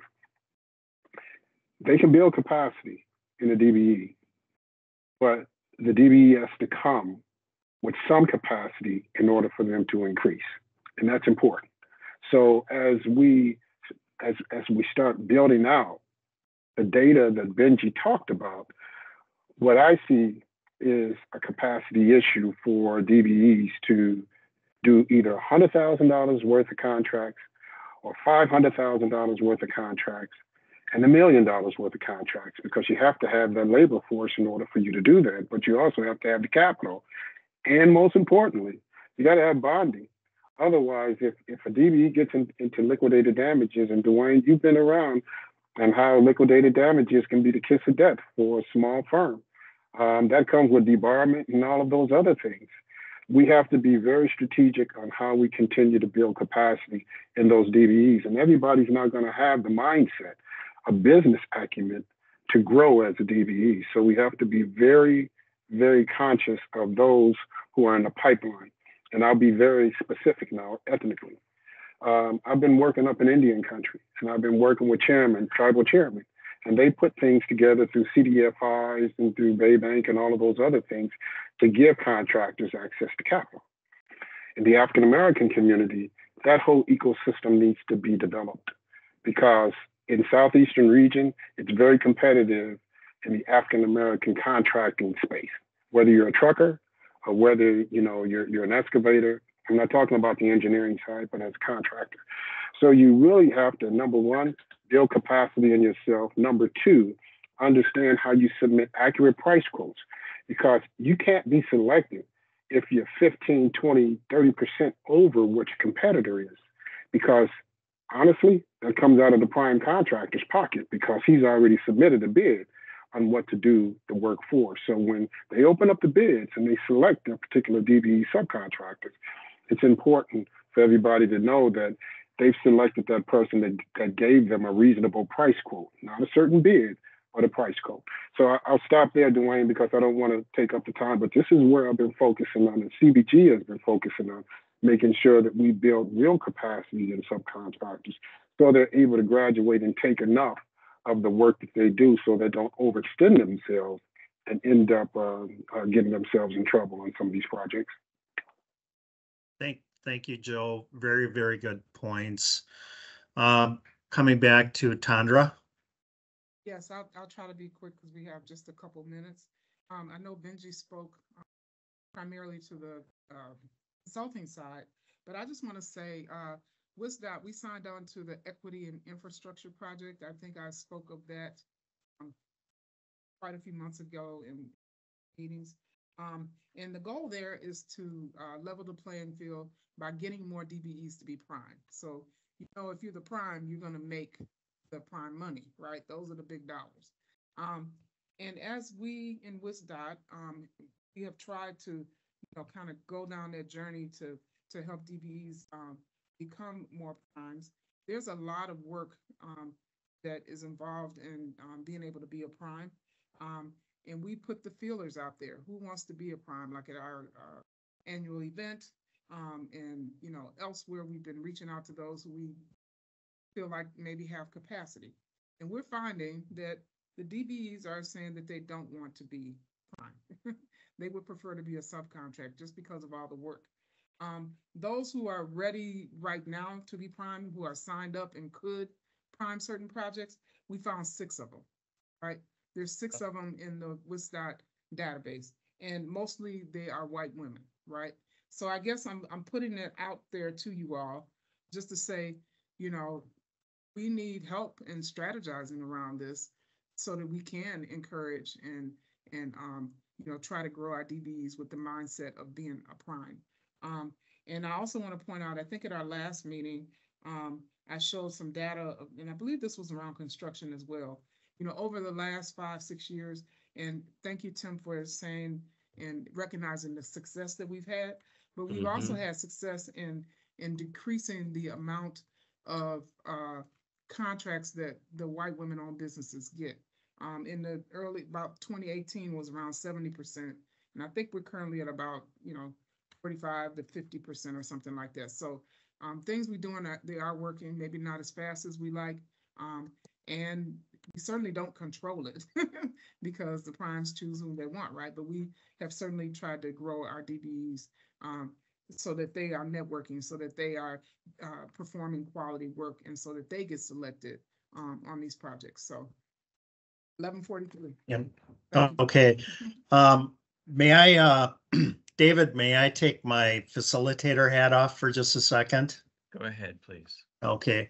I just want to say a couple things. This is really good discussion to begin with, and it seems like from years at DOT and now on the consultant side, it's you're juggling all these different balls and trying to kind of work your way through them. And it's a little bit chaotic because they don't all align all at the same time. But there are so many positives and things that are out there. I think whether it be construction or it be on the consulting side, the mentor-mentee efforts, you know, prior to the more refreshing the overall effort, but certainly since Andy Kowski mentioned we're working with them formally and things, and kind of helping us develop our staff, because as you build your business, you need to build your capabilities and things along the way of the staff on the consulting side. And I think it's probably the same thing on the construction side. So that's out there. Again, keeping people busy, taking on more responsibilities and things. That's the goal that's out there. So, you know, perhaps if we can find a way to stretch how we're looking at the information and presenting it in the meetings. So we've got those firm numbers for both construction firms on the DBE end. We're kind of dividing those down, and then on the consultant side as well. The more we can slice and dice that, I think that's helpful in things. But there are really good things happening here, and at the same time, there are plenty of challenges. Good, thank you. Anybody else want to jump in here? It looks like my clock says 11:45 here, but Christina's not come back to pull us back to the larger group. Just so you know, Dwayne, we did request 5 extra minutes. We don't know if she saw it, but trying. Oh, okay. Okay. Matt Grove, the construction side, the industry standpoint, any feedback, any words of wisdom from your chair? Hi, Dwayne. Hi, everyone. Hi, Hey, Ty. We haven't had a chance to meet yet. Nice to meet you.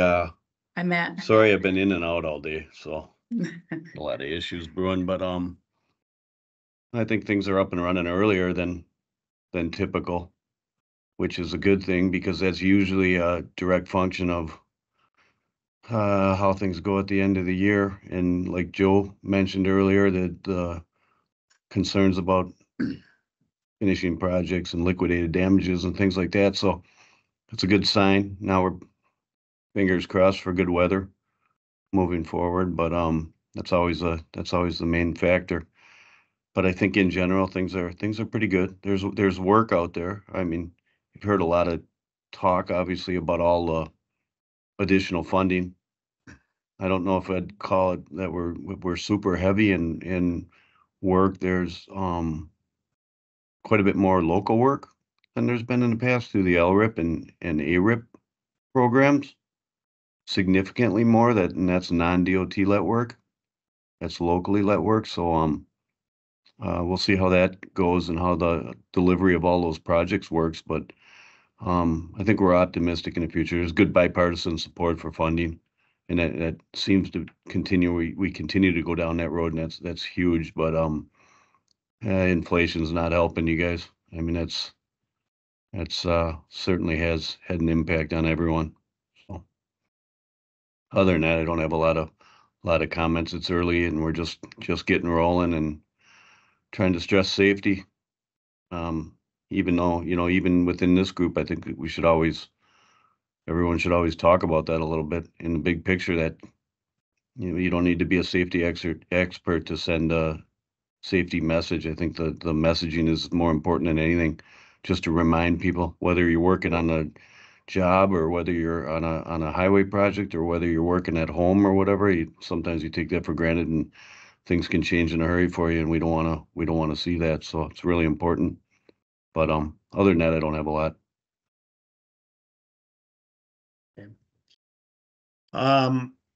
Maybe just thinking ahead, we're going to have to do a report out, I think. And again, I think we kind of talked about building capacity and then looking at how we're dividing and looking at the data, but for firms, whether it be design or construction, making sure the firms have both opportunities to grow their capabilities, but they have opportunities to grow their capacity. Construction seems to be getting off to a good start this year. Listening to Matt, I think he made a very important point. Inflation, that kind of eats into some of the funding opportunities and things that are out there. And then a very good point about safety.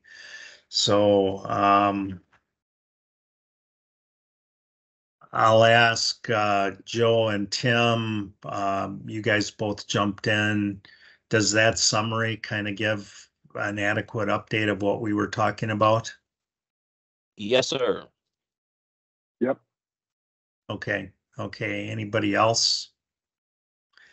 I think we're getting ready to go back. Yeah, I see Christina. Yep. I just popped on just to make sure I wasn't like cutting you guys off in any deep, intense conversation. So I will be closing the groups right now. Okay. David, would you like me to give the update? Yeah, that'd be awesome if you could. Thank you. Okay, good. Thank you, everyone. You are welcome. Thank you. Great job. Long time, so. Yeah, it's good to see all you guys. Good to see you, Josh, and good to see everyone too. Big J. Good to see you, John. Yeah, how you doing, John? Oh, hanging in there, doing well. Yeah, it seems like you hanging over there. Yeah, I'm Just hanging. hanging, comfortably hanging. Ah, like that cat you see on the wall with the nails in there, but I'm just hang in there. I'm just hanging in.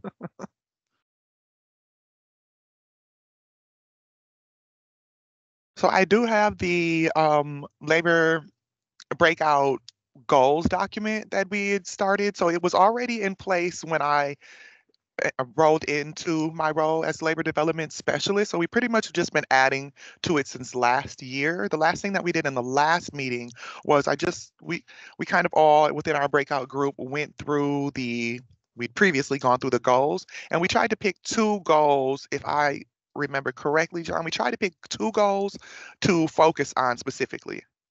Yeah, I think so. Okay, I'm going to share that document just so we can all kind of see what's going on here. Can everyone see that? Yep. Okay.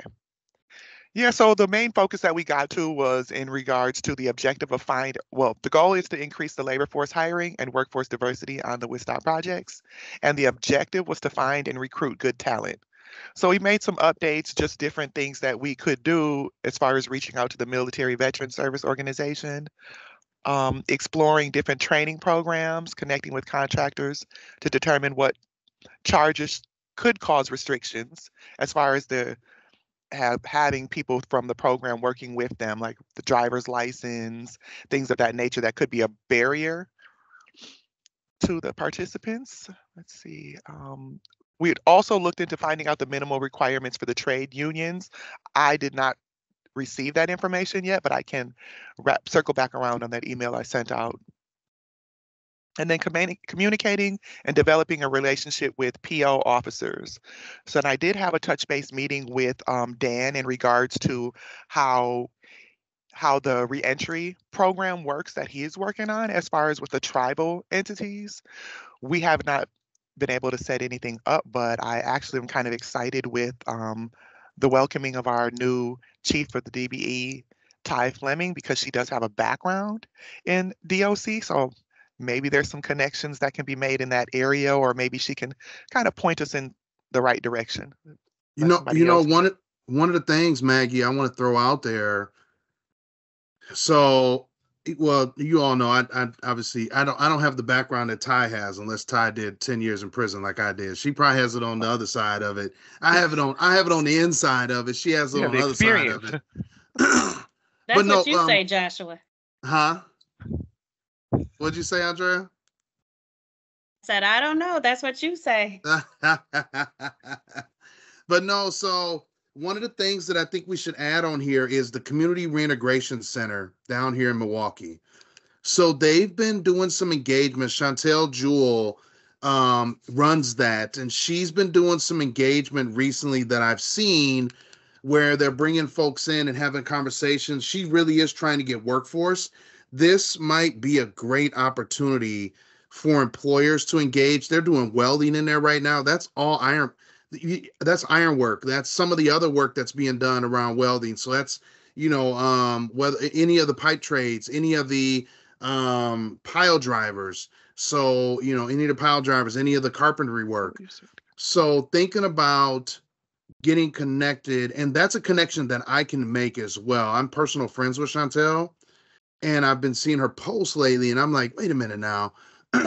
These are the things, like, first and foremost, my passion has always been, how do we get individuals engaged prior to release, getting them in apprenticeship programs. And I put money behind that. I put money where my mouth was and put grant money behind it when I was a state director. But this is an area that is truly untapped. And when I say untapped, I mean untapped. It isn't a focus. I don't know if David Polk, I don't know how much of a focus he has on it, right? Obviously, I have a focus because I'm formerly incarcerated. So I'm like, there's tremendous value here. But they're having conversations, unfortunately, with the POs. That's a tough conversation because many of them they have too many people, they're overtasked. But I think engaging with the Community Reintegration Center from that top and saying, we want to bring employers in. How do we get individuals connected? Because if they have any component of work release at the CRC as well, they can be going and working on these projects. Mm-hmm. No, I think that's a great pipeline. One, you just don't even, we weren't really talking about that. And I think that's wonderful, a wonderful step in the right direction, Josh. Yeah, a lot of people they don't think about it, right? It's the individuals incarcerated are totally forgotten about. They're, though those folks and individual disabilities are totally forgotten about when we're talking about recruitment into construction. It's just it's crazy to think. But what's so funny is like on the incarceration side, that's what they prepare you for, is to get out and work with your hands. Like that's what they feel like your worth is, just to go out and work with your hands. Well, you could turn that into a lucrative six-figure career with ease. But yeah, I'd be willing to make that connection if anybody Yeah, else isn't connected to her already. I'm not That's connected to her. I had not heard of the program at all, but I definitely understand how important of an opportunity it is to strengthen that relationship. I have a brother as well that's in prison. He is wrapping up about a 6-year sentence, but he went in with no, plan or idea on life, obviously, and he since has gained his welding certificate. He is coming out to a well-paying job, better than he'd ever had before. His focus. I mean, I just feel like it's so important to provide these resources to everyone, because if you don't have a means for something for you to do when you are um, back in society, there's a higher chance of creating the same mistakes that could possibly lead you back. So why not push in that area to make the Agreed. opportunities? Mm-hmm. Mm-hmm. Agreed. And I would say, Right on there. yeah, that's beautiful message. Yeah. I would just say too, since we're kind of thin on the labor committee, it would be nice to see if, and I know probably Chantel is real busy over here at the county, but it would be nice to have her on our labor committee. I It think would. Good bringing idea. Yeah. that discussion of incarceration and bringing Ooh, them, yes. changing the lives, to me is a big story. So if we could get Chantel to come on and help us, and because I'm sure she's seeing a different light that we may not be seeing, Mm-hmm. as far Mhm. as DOT and just the needs. We're looking at kids now these are adults, that have been here on this, working and doing things. So it would be great to see if she's able to join us. That's a So, great idea. I'm gonna. Can y'all hear me? Hmm. Okay, so I'm gonna third that. I don't know, it needs a third, but Chantel is definitely cool people. I've worked with her over the years, and I think she would be a great addition to this group. Um, I kind of alluded to something that Tandra, mentioned when she, made reference to exploring the DOT and STI and, expanding things. And she kind of made that statement like, well, but you gotta have money to do this, that, and the third, which is a real thing. And that's my segue to say this. So currently at the Racine Youthful Correctional Facility, Yep, that's another one. and at which we call RIAC, and then Right. at RCI, which is the Racine Correctional Institution. On what is today? Today is Thursday. On Wednesday, we just had a graduation of 18 individuals who got their high school diploma and their MC3, which is a multi-core craft. It's a construction-related curriculum. So, in partnership with Literacy Services of Wisconsin, DLC, WRTP, we're doing a hybrid 509 HSCD program within the correction centers. So when these gentlemen come out, they're going to have their high school diplomas, and they're also going to have their industry recognized credentials and be on an apprenticeship pathway. That program is able to be provided currently because the Department of Corrections applied for funding and got a grant. So the reason I'm saying this, and I'm saying it in this way, the desire is there, and I'm sure the capacity would be there if, let's say, we wanted to bring HSCT into the correction space. But I know someone's gonna pop up and say, who's gonna pay for it? So I kind of wanted to start with the first thing last and end on the last thing, because we've got the people who can provide the training. There's already some things, pilot projects that demonstrate that, it can be conducted within the facility. DOC hired a construction instructor who's from the trades to be their construction instructor. and I'm sorry, here in Racine, and then also they're contracting or subbing with Gateway Technical College. So it's possible for the HCST training to be delivered within. I just think we'd have to find out, who, is it the education director? Is it the wardens? And then I guess again, it's gonna go back to that who gonna pay for what thing. But I just want to throw it out there that to Josh's point, there is great training, welding. There's different things happening, and they're gonna come out and they're gonna have a lot of transferable skills that could go right into the trades. But if DOT wanted to take the lead to have HSCT in, that space, WRTP, I'm sure, I mean, I won't speak for forward services, but I'm sure the other providers, I know we would be open to doing that, if that kind of partnership could be created and leveraged. Um, I'm just gonna say, I know it could work. I'm gonna be quiet. 100%. It 100% could work, and all it is a connection. So there's funding. I don't know, John. To be honest with you, I don't know much about Wisconsin apprenticeship anymore. About how everything's been going. What the goals are, how everything's set up. I'm totally disconnected. I'm more connected to the rest of the country than I am to Wisconsin. So I don't know if he's been putting money out for pre-apprenticeship programs, but HCST is a certified pre-apprenticeship program.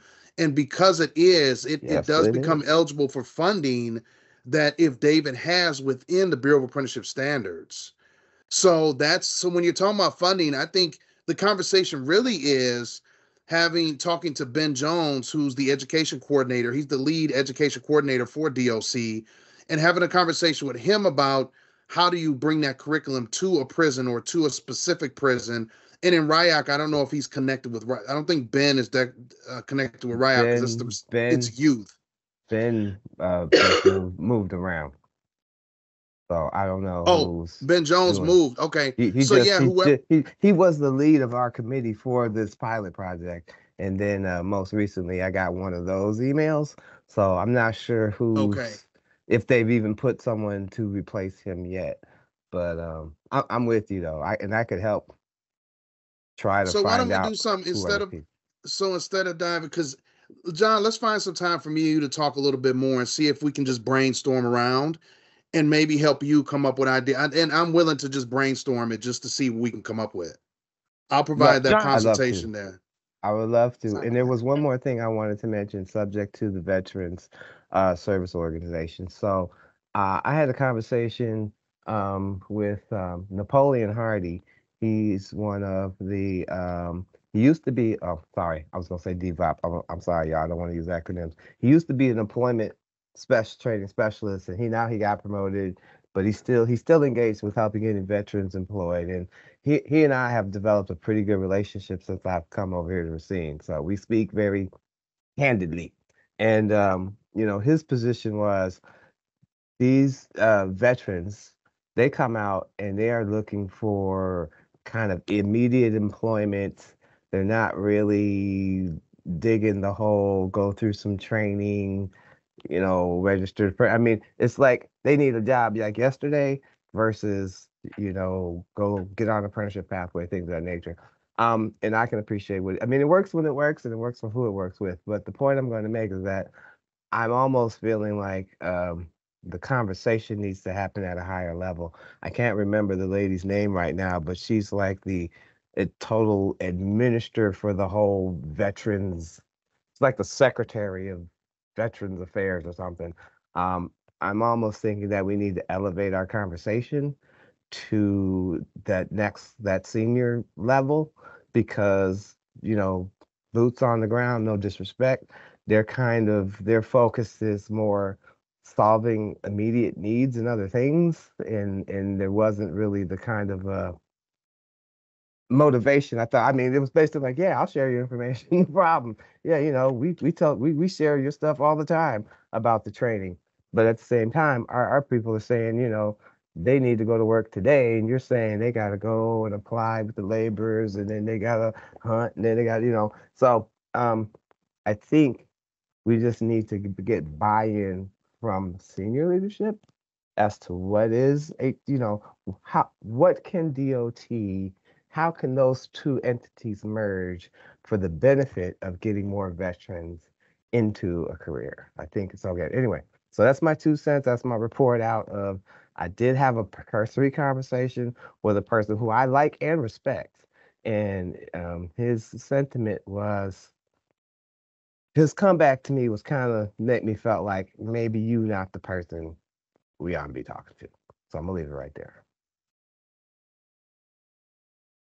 Thank you for that, John. I did also want to mention too, in regards to funding, that I will be attending another HCWP grant opportunity through the Federal Highway Administration. There's a webinar this afternoon where we can apply and hopefully be able to receive up to, I believe there's a minimum of 300,000 per applicant of the program. And WisDOT is looking into applying for that. So hopefully we'll be able to gain more funds, and the funds are granted for the HCWP program, Highway Construction Workforce Partnership, and we generally our main focus within that partnership is the HCST program. So that's what has the pilot program currently running, and that's being led by the Workforce Development Boards and Employ Milwaukee in partnership with our HCST providers, John, with WRTP, Forward Service, and the tribal entities. So we may have some more funds in the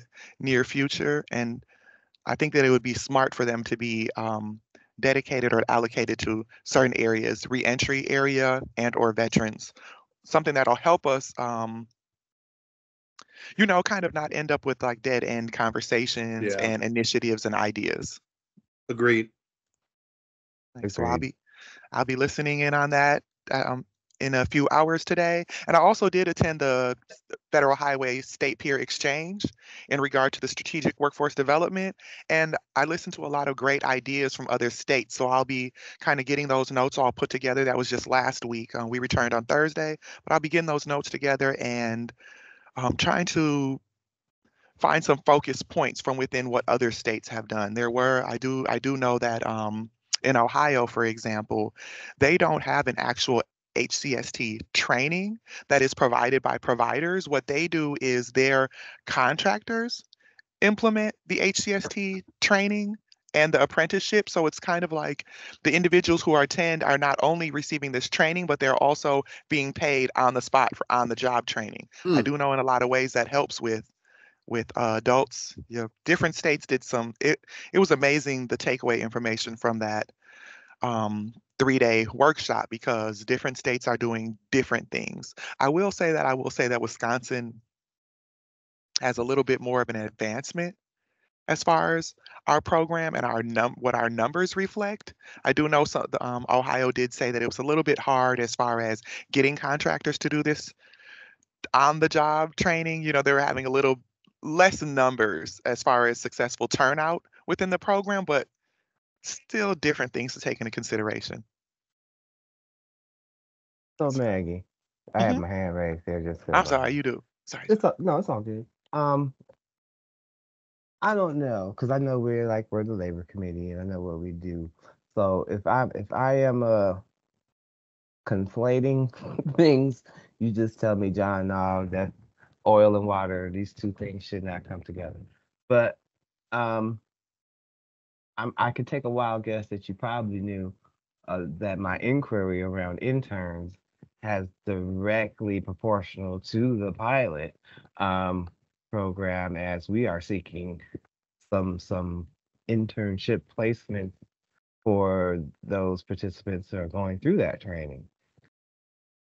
But now that I think about it and about what we're trying to accomplish over here, maybe part of our strategy should be, how do we leverage the pilot, or how do we leverage things that are happening? I'm one to never, one, recreate the wheel, and two, if there's already money on the table and we're in it whether we know it or not, or if we're connected tangentially, then maybe it's just us figuring out how do we then leverage it for this group. So I'm just kind of putting that out there, spitballing and seeing, what you think about that, what y'all think. And do you mean as far as resources for the specific pilot?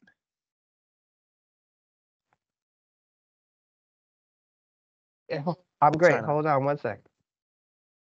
That's okay, John. Sorry, y'all. That's all right. Say that one more time, Maggie. Were you speaking in regards to resources for so that the pilot program can continue, or resources moving them into internship from the pilot? So kind of both, but Right. the nice thing about the whole internship word is that because there's another funding stream, this doesn't cost, it's not going to cost employers anything. It's like a worksite experience. It's really what Mhm. they're going to be providing. So, and that's the current iteration.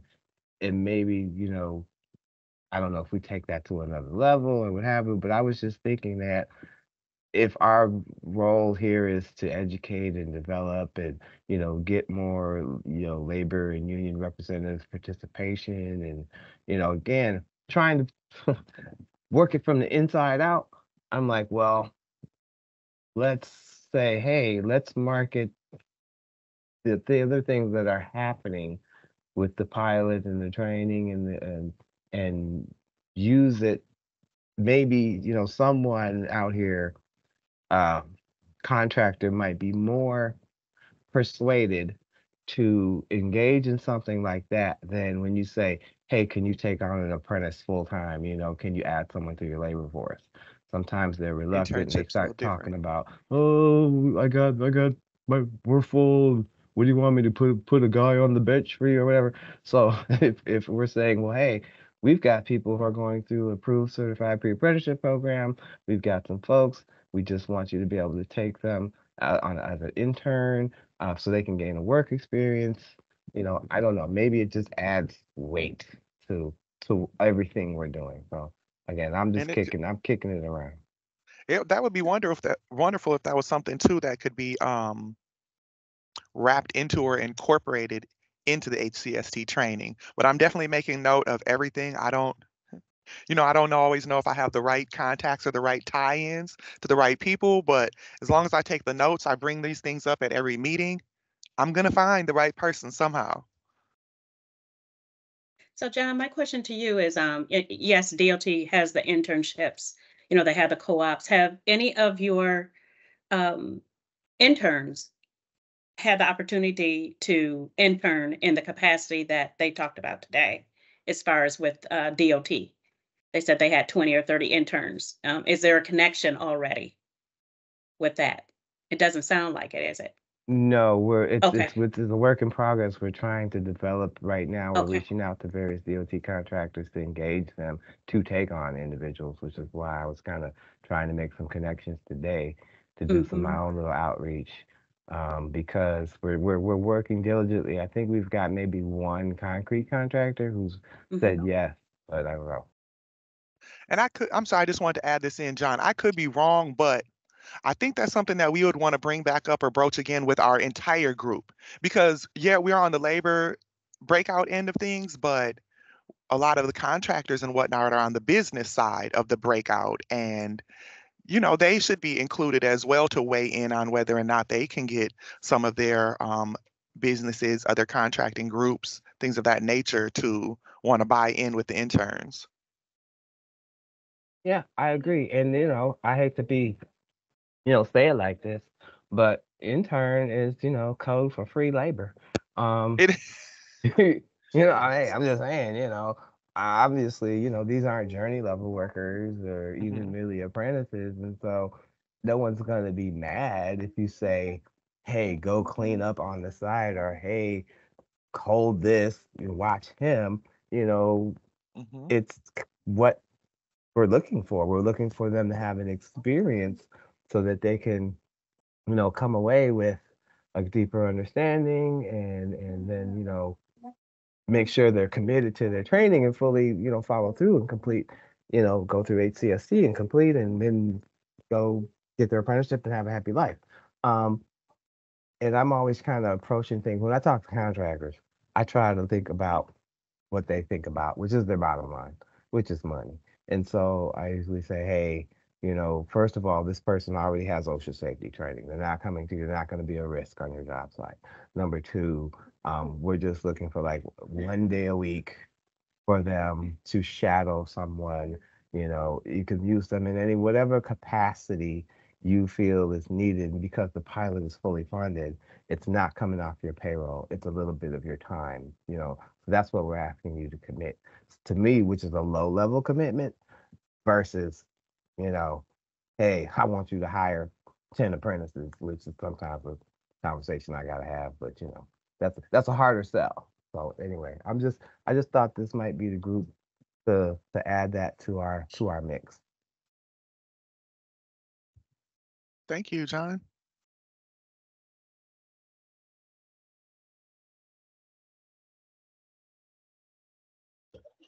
And I just wanted to add in, if there's anybody that you guys want to add, as for instance, no, I just wrote her name down and cannot find it. Oh, Chantel Jewell. Chantel. I'm like, where did I write that? That I can invite them to the meeting. Yeah, we could do. I shot her a message as well to text me. So I think it'd be great to invite, and I can provide her a little insight as well, so she knows like what the heck is she getting invited to, and around what are the expectations of the conversation. So yeah, that's why I was kind of like, so if you kind of let me know after you talk to okay. somebody or whatever, or include me in the email and say, here, we're inviting you to this meeting, you will get the invite. So that way she'll know once I send her the invite, or I'll know that once you've kind of laid the groundwork to say, hey. But also on that, I'm wondering too, if you talk to people, because it is a long meeting for the beginning for someone like that. Yeah, I agree. To join that, I mean, I'm wondering if there's a way, especially for the labor side, since we have such few participants, that we can let these people know maybe you can join at the top of the hour. Yeah, or during the breakout session. Yeah, so somehow time it out to where, you know, let them know that we have this big introduction on what's going on. If you don't want to listen to it, maybe have them join at 11 or something. Yeah, that makes sense. Considerate. Yeah. I mean, it's kind of hard for us to always know when we're going to start the breakout session, but agreed. At least they're not taking, I mean, I think it's hard for people to take 2 hours out of their day if they're not fully involved in the whole DOT. And so, I mean, if their thing is only about getting their workers, or, you know, helping the program and getting workers out there and into internships and jobs, that maybe just being in the breakout session is best. That's a good idea, Christine. And I do notice, like from the last meetings, we try our best to hold the first hour going through the meeting and the data information for the projects. And then we try to, within that first hour, prepare for the breakout group. So I do think like we could kind of say 11. If it runs over a little bit, then like we'll use Chantel, for example. She may get 10 minutes of information in regards to WisDOT projects.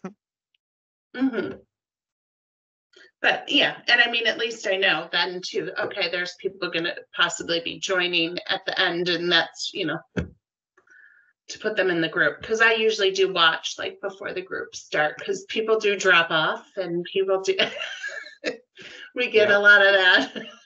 Yep. But I mean, I just can, because I mean, it's hard, I think. And not to say something bad, but I think with the meeting, that all that information sometimes is not as kind of repetitive for people to keep joining. But I think in this case with our breakout session, I think it's good to have some of those people just join later. Yeah, I agree. That's a great idea.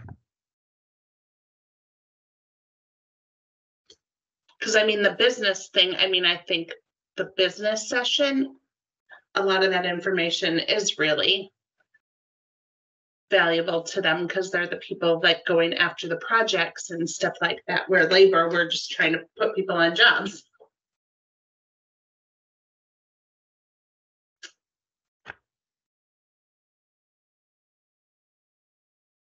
And it looks like we probably have about 3 minutes left now too, so. I apologize, you all. I need to jump off. We have a graduation, our SST graduation tomorrow. And so the staff, I got some things I need to address with the staff. Josh, I'll maybe try to shoot you something and we can come up with some dates. I want to. Yeah, shoot me a text about that. For your And let me know if you need me to tie anything together for you, but I will see you tomorrow, John. Okay. Well, actually, you won't see me tomorrow. You'll see Milton and Amber. I have to go over to RCI for their graduation, and I've been asked to be the keynote speaker. So, if I could be in two places at once, I definitely would be in both spots. But you'll be in good hands. And I appreciate you. I'll see you soon. No problem. I'm gonna tell Milton, don't ask me to speak first. John likes to work me into the back now. Yeah, tell him John saves the best for last. So you get to go last. Yes. All right, y'all. Have a great day. Thank you, John. All right, and I'm going to be popping over to the other group just to let them know. So hopefully I don't cut you guys off in any conversation. Thank you. Thanks, Christina. Oh my goodness, I've gotten a text. I mean, I know this is outside information other than work, but I just got a text from my son that his best friend has passed away, and I do not know what. Oh no. Oh my goodness. I'm so sorry to hear that. Oh, thank you. Oh my goodness. These kids are so young. I just don't understand. I don't think any of us do. We can't make no sense I of just it. can't. And I mean, the last 2 weeks I've been doing nothing but college visits with my son. We're working our way out of Milwaukee and away from those types of activities.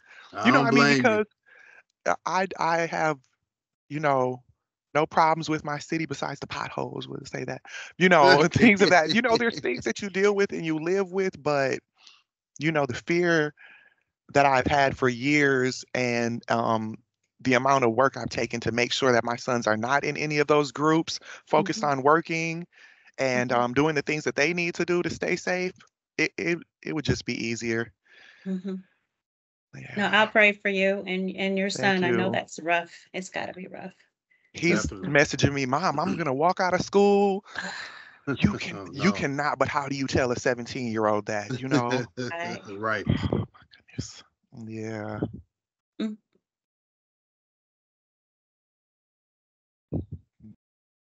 We should be popping back over here pretty quickly, aren't we?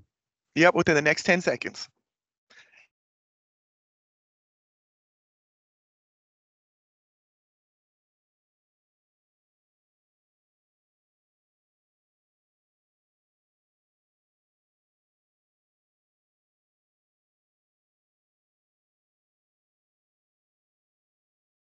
Yep, there we go. There we go. I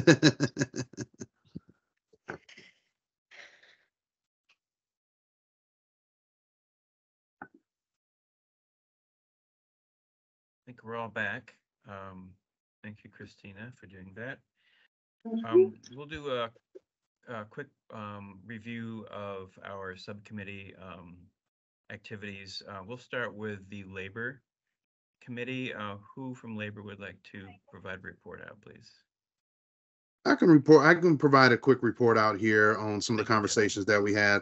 And I know it was an abbreviated session, and we were able to have a real spirited conversation as we're thinking about providing labor and what that looks like. So we had some great conversation around the recruitment efforts and the conversations with recruiting individuals who are currently incarcerated or justice impacted. We came up with some ideas there on some engagement with the Community Reintegration Center down here in Milwaukee, thinking about how we can continue to engage and have individuals that are potentially being released or potentially currently in like welding classes, such and so on and so forth, how to get them engaged. Also thinking about how do we turn or John Anderson brought up a great idea of looking at HCST, looking at that pre-apprenticeship program and seeing how we can get that embedded into the Department of Corrections so that individuals can participate prior to release. But then also talking about engagement with veterans, like what does that look like? We know that veteran population, when they come back, when they leave from active duty, they're definitely looking for jobs right away. So how do we engage in that? So that took up pretty much most of the time there that we had dedicated to the conversation, but it was a very rich conversation, very opportunistic conversation as we think about the employers as they continue to try to identify where their talent pipelines are going to come from and how here in Wisconsin we can help connect those dots for those employers. Great, thank you very much. Any questions for him? Okay, moving on. I'd like to thank Dwayne Johnson for filling in for Bruce Van. Thank you for doing that, and he will provide our report for our committee. Okay, thank you, David. We had a very spirited discussion, and we probably could have gone on for a while. I want to take things a little bit out of order and go back. We talked early on in the meeting of a whole about safety, and we went to Matt Grove from the WTBA perspective, and he said, we need to remember to focus on safety, and that was talked about earlier. So that was a part of our discussion. We talked a lot about opportunity, building capacity, developing staff, adding staff, and so forth, and kind of the conundrum of kind of working through those different things. We talked about trying to look at opportunities to which DBEs want to focus as primes. Some don't. Some want to operate as subs. Some may want to operate as primes. And I think what I heard was Tandra say that some of the white women own businesses and so forth, they focus somewhat on building as primes and stuff, versus some of the ethnic minority groups and things. There's lots of good things going on. We talked about that. Perhaps if we can continue to refine and grow how we're looking at information in terms of reporting out, that may help us strive and work through some of these issues in the future. We talked about really opportunities to develop the minority DBE, ethnic minority staff, whether it be on construction or from a business standpoint or consulting. It's for those two groups, but also all of the other non-DBE firms as well have the same challenge. We came back and talked a little bit about construction, and that's getting off to a good start, an early start, which are good things, which I think, knock on wood, bodes well for everybody at the end of the job on the balance sheet standpoint. And one of the challenges is inflation is kind of eating into things. So as we build opportunities, funding levels go up, but inflation is eating into some of those opportunities as well. But overall, good discussion, and we need to continue. Great, thank you, Dwayne, and thank you, Joshua, for those reports. At this point, we got, I think, 3 minutes left. Are there any comments anyone would like to provide or any announcements for the group? Yes, thank you, Dave. Tim McMurtry, NAMEC, Wisconsin. Just wanted to let everyone know we are having our second annual Utility Infrastructure Supplier Diversity Symposium scheduled for May 16th at Potawatomi Casino Hotel. You all are welcome to come and join us and get in on the reindeer games. Thank you. Thanks, Tim. Tandra. Hello. So I just wanted to announce that the DBE Support Services Office has moved from the Milwaukee Fond du Lac location. And so now we're temporarily relocated at Waukesha Southeast Region. Thank you, Bob and M, for providing space for us. We continue to look for space in the Milwaukee area. So hopefully that will happen before winter, at least. And the other thing I wanted to say is the WisDOT has final rules around the DBE program that they've just put out. They become effective in 1 week from today, May 9th. We are in the process of reviewing those final rules. Much of it is around certifying our DBEs. The personal net worth will be increased for DBEs to remain in the program. And there are some other, things, of course, but we will be developing a white paper. Hopefully, we'll be able to share it out on our website and perhaps with you all at our next meeting, but just wanted to highlight that. Thank you. Thank you, Tandra. And speaking of next meetings, our next meeting will be July 25th from 10 to noon. Any further comments or questions before we adjourn for today? Okay, I'm not seeing any hands up or anybody making any comments. So with that, thank you, everyone. Tandra, thank you. And we'll Great see you conversation today, everyone. Yes. Very good. Thank you. Very good to see you all. Thanks, everyone. Have a good Thanks. have a good weekend, everybody. Take Bye-bye. care. Bye. All right, take care, everyone.